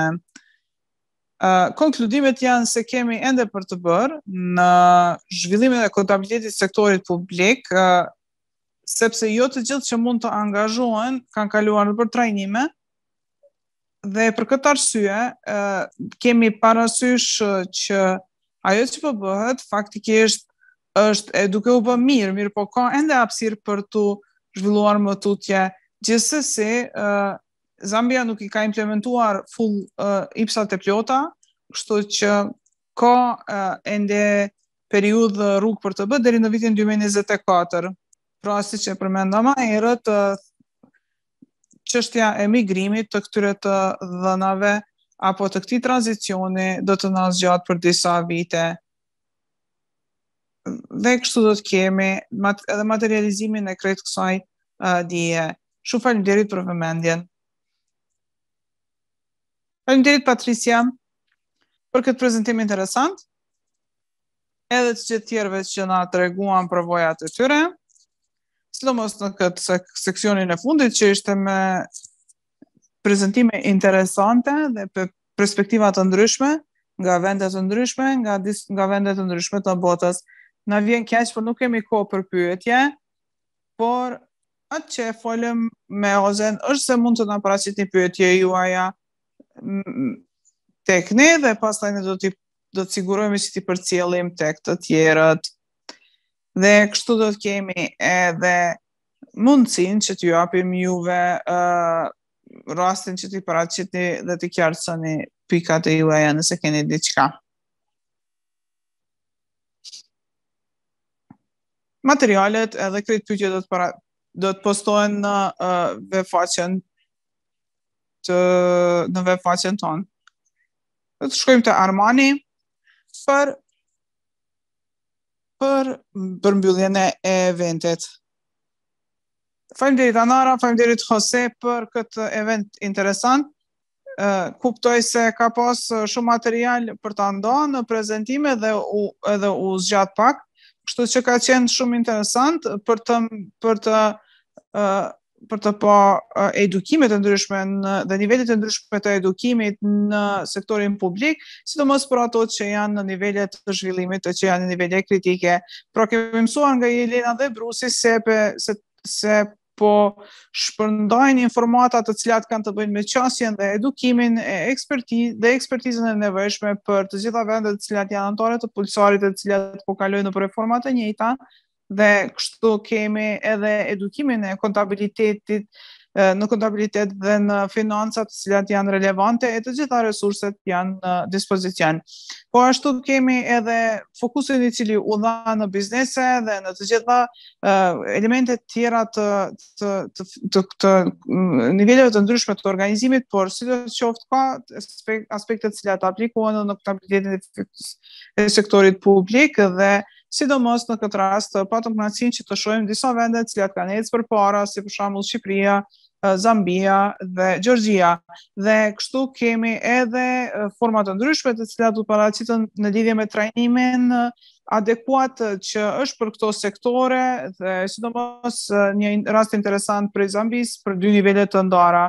Po ashtu kemi pasur edhe çështje të cilat kanë të bëjnë me sfidat në Bosnjë e Hercegovinë, ku u paraqiten në disa numra të cilat janë një numra të mëdha për sa i përket anëtarëve në kontabilitetin e sektorit publik, që është impresiv. Për sa i përket sektorit privat, është duke u paraqitur si një sektor interesant për këtë fushë që ne jemi duke diskutuar, po gjithsesi duhet të hulumtojmë më tutje dhe të flasim më tutje lidhur me lidhjen në mes të kontabilitetit sektorit publik dhe atij privat dhe harmonizimit të këtyre të njëjtëve. Për sa i përket qeverisë, ajo është një punësues i madh i kontabilistëve dhe duhet ta shohim se si mund ta trajtojmë qeverinë si një klient i vetëm dhe mësuam edhe nga Georgia dhe nga David, i cili ka të bëjë me spari me gjuhën e gjergjiane dhe me të gjitha elementet tjera të cilat janë përcjellse, dhe kështu e paraqitëm edhe sfidat e ndryshme në kontabilitetin e sektorit publik dhe u pa edhe në shumë vende tjera ku është në shumë të rasteve fokusi në kontabilitetin e sektorit privat e duhet të fokusohet pak edhe në atë publik. Për sa i përket vendeve të cilat na i ndon këto eksperienca, me neve i falenderojmë, po gjithashtu në Shqipëri u mësuam lidhur me aspektin e ekspertizës dhe aspektin teknik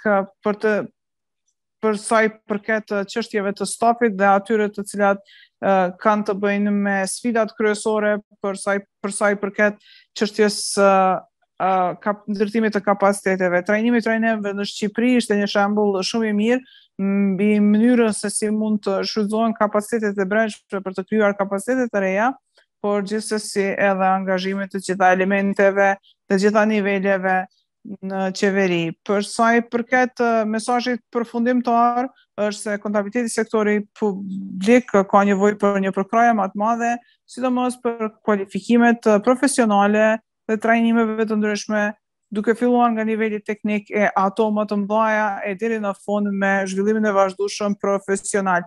Kjo gjithsesi do të jetë në temë të cilën me kënaqësi do ta shqyrtojmë në të ardhmen. Faleminderit shumë për vëmendjen dhe ju përshëndes.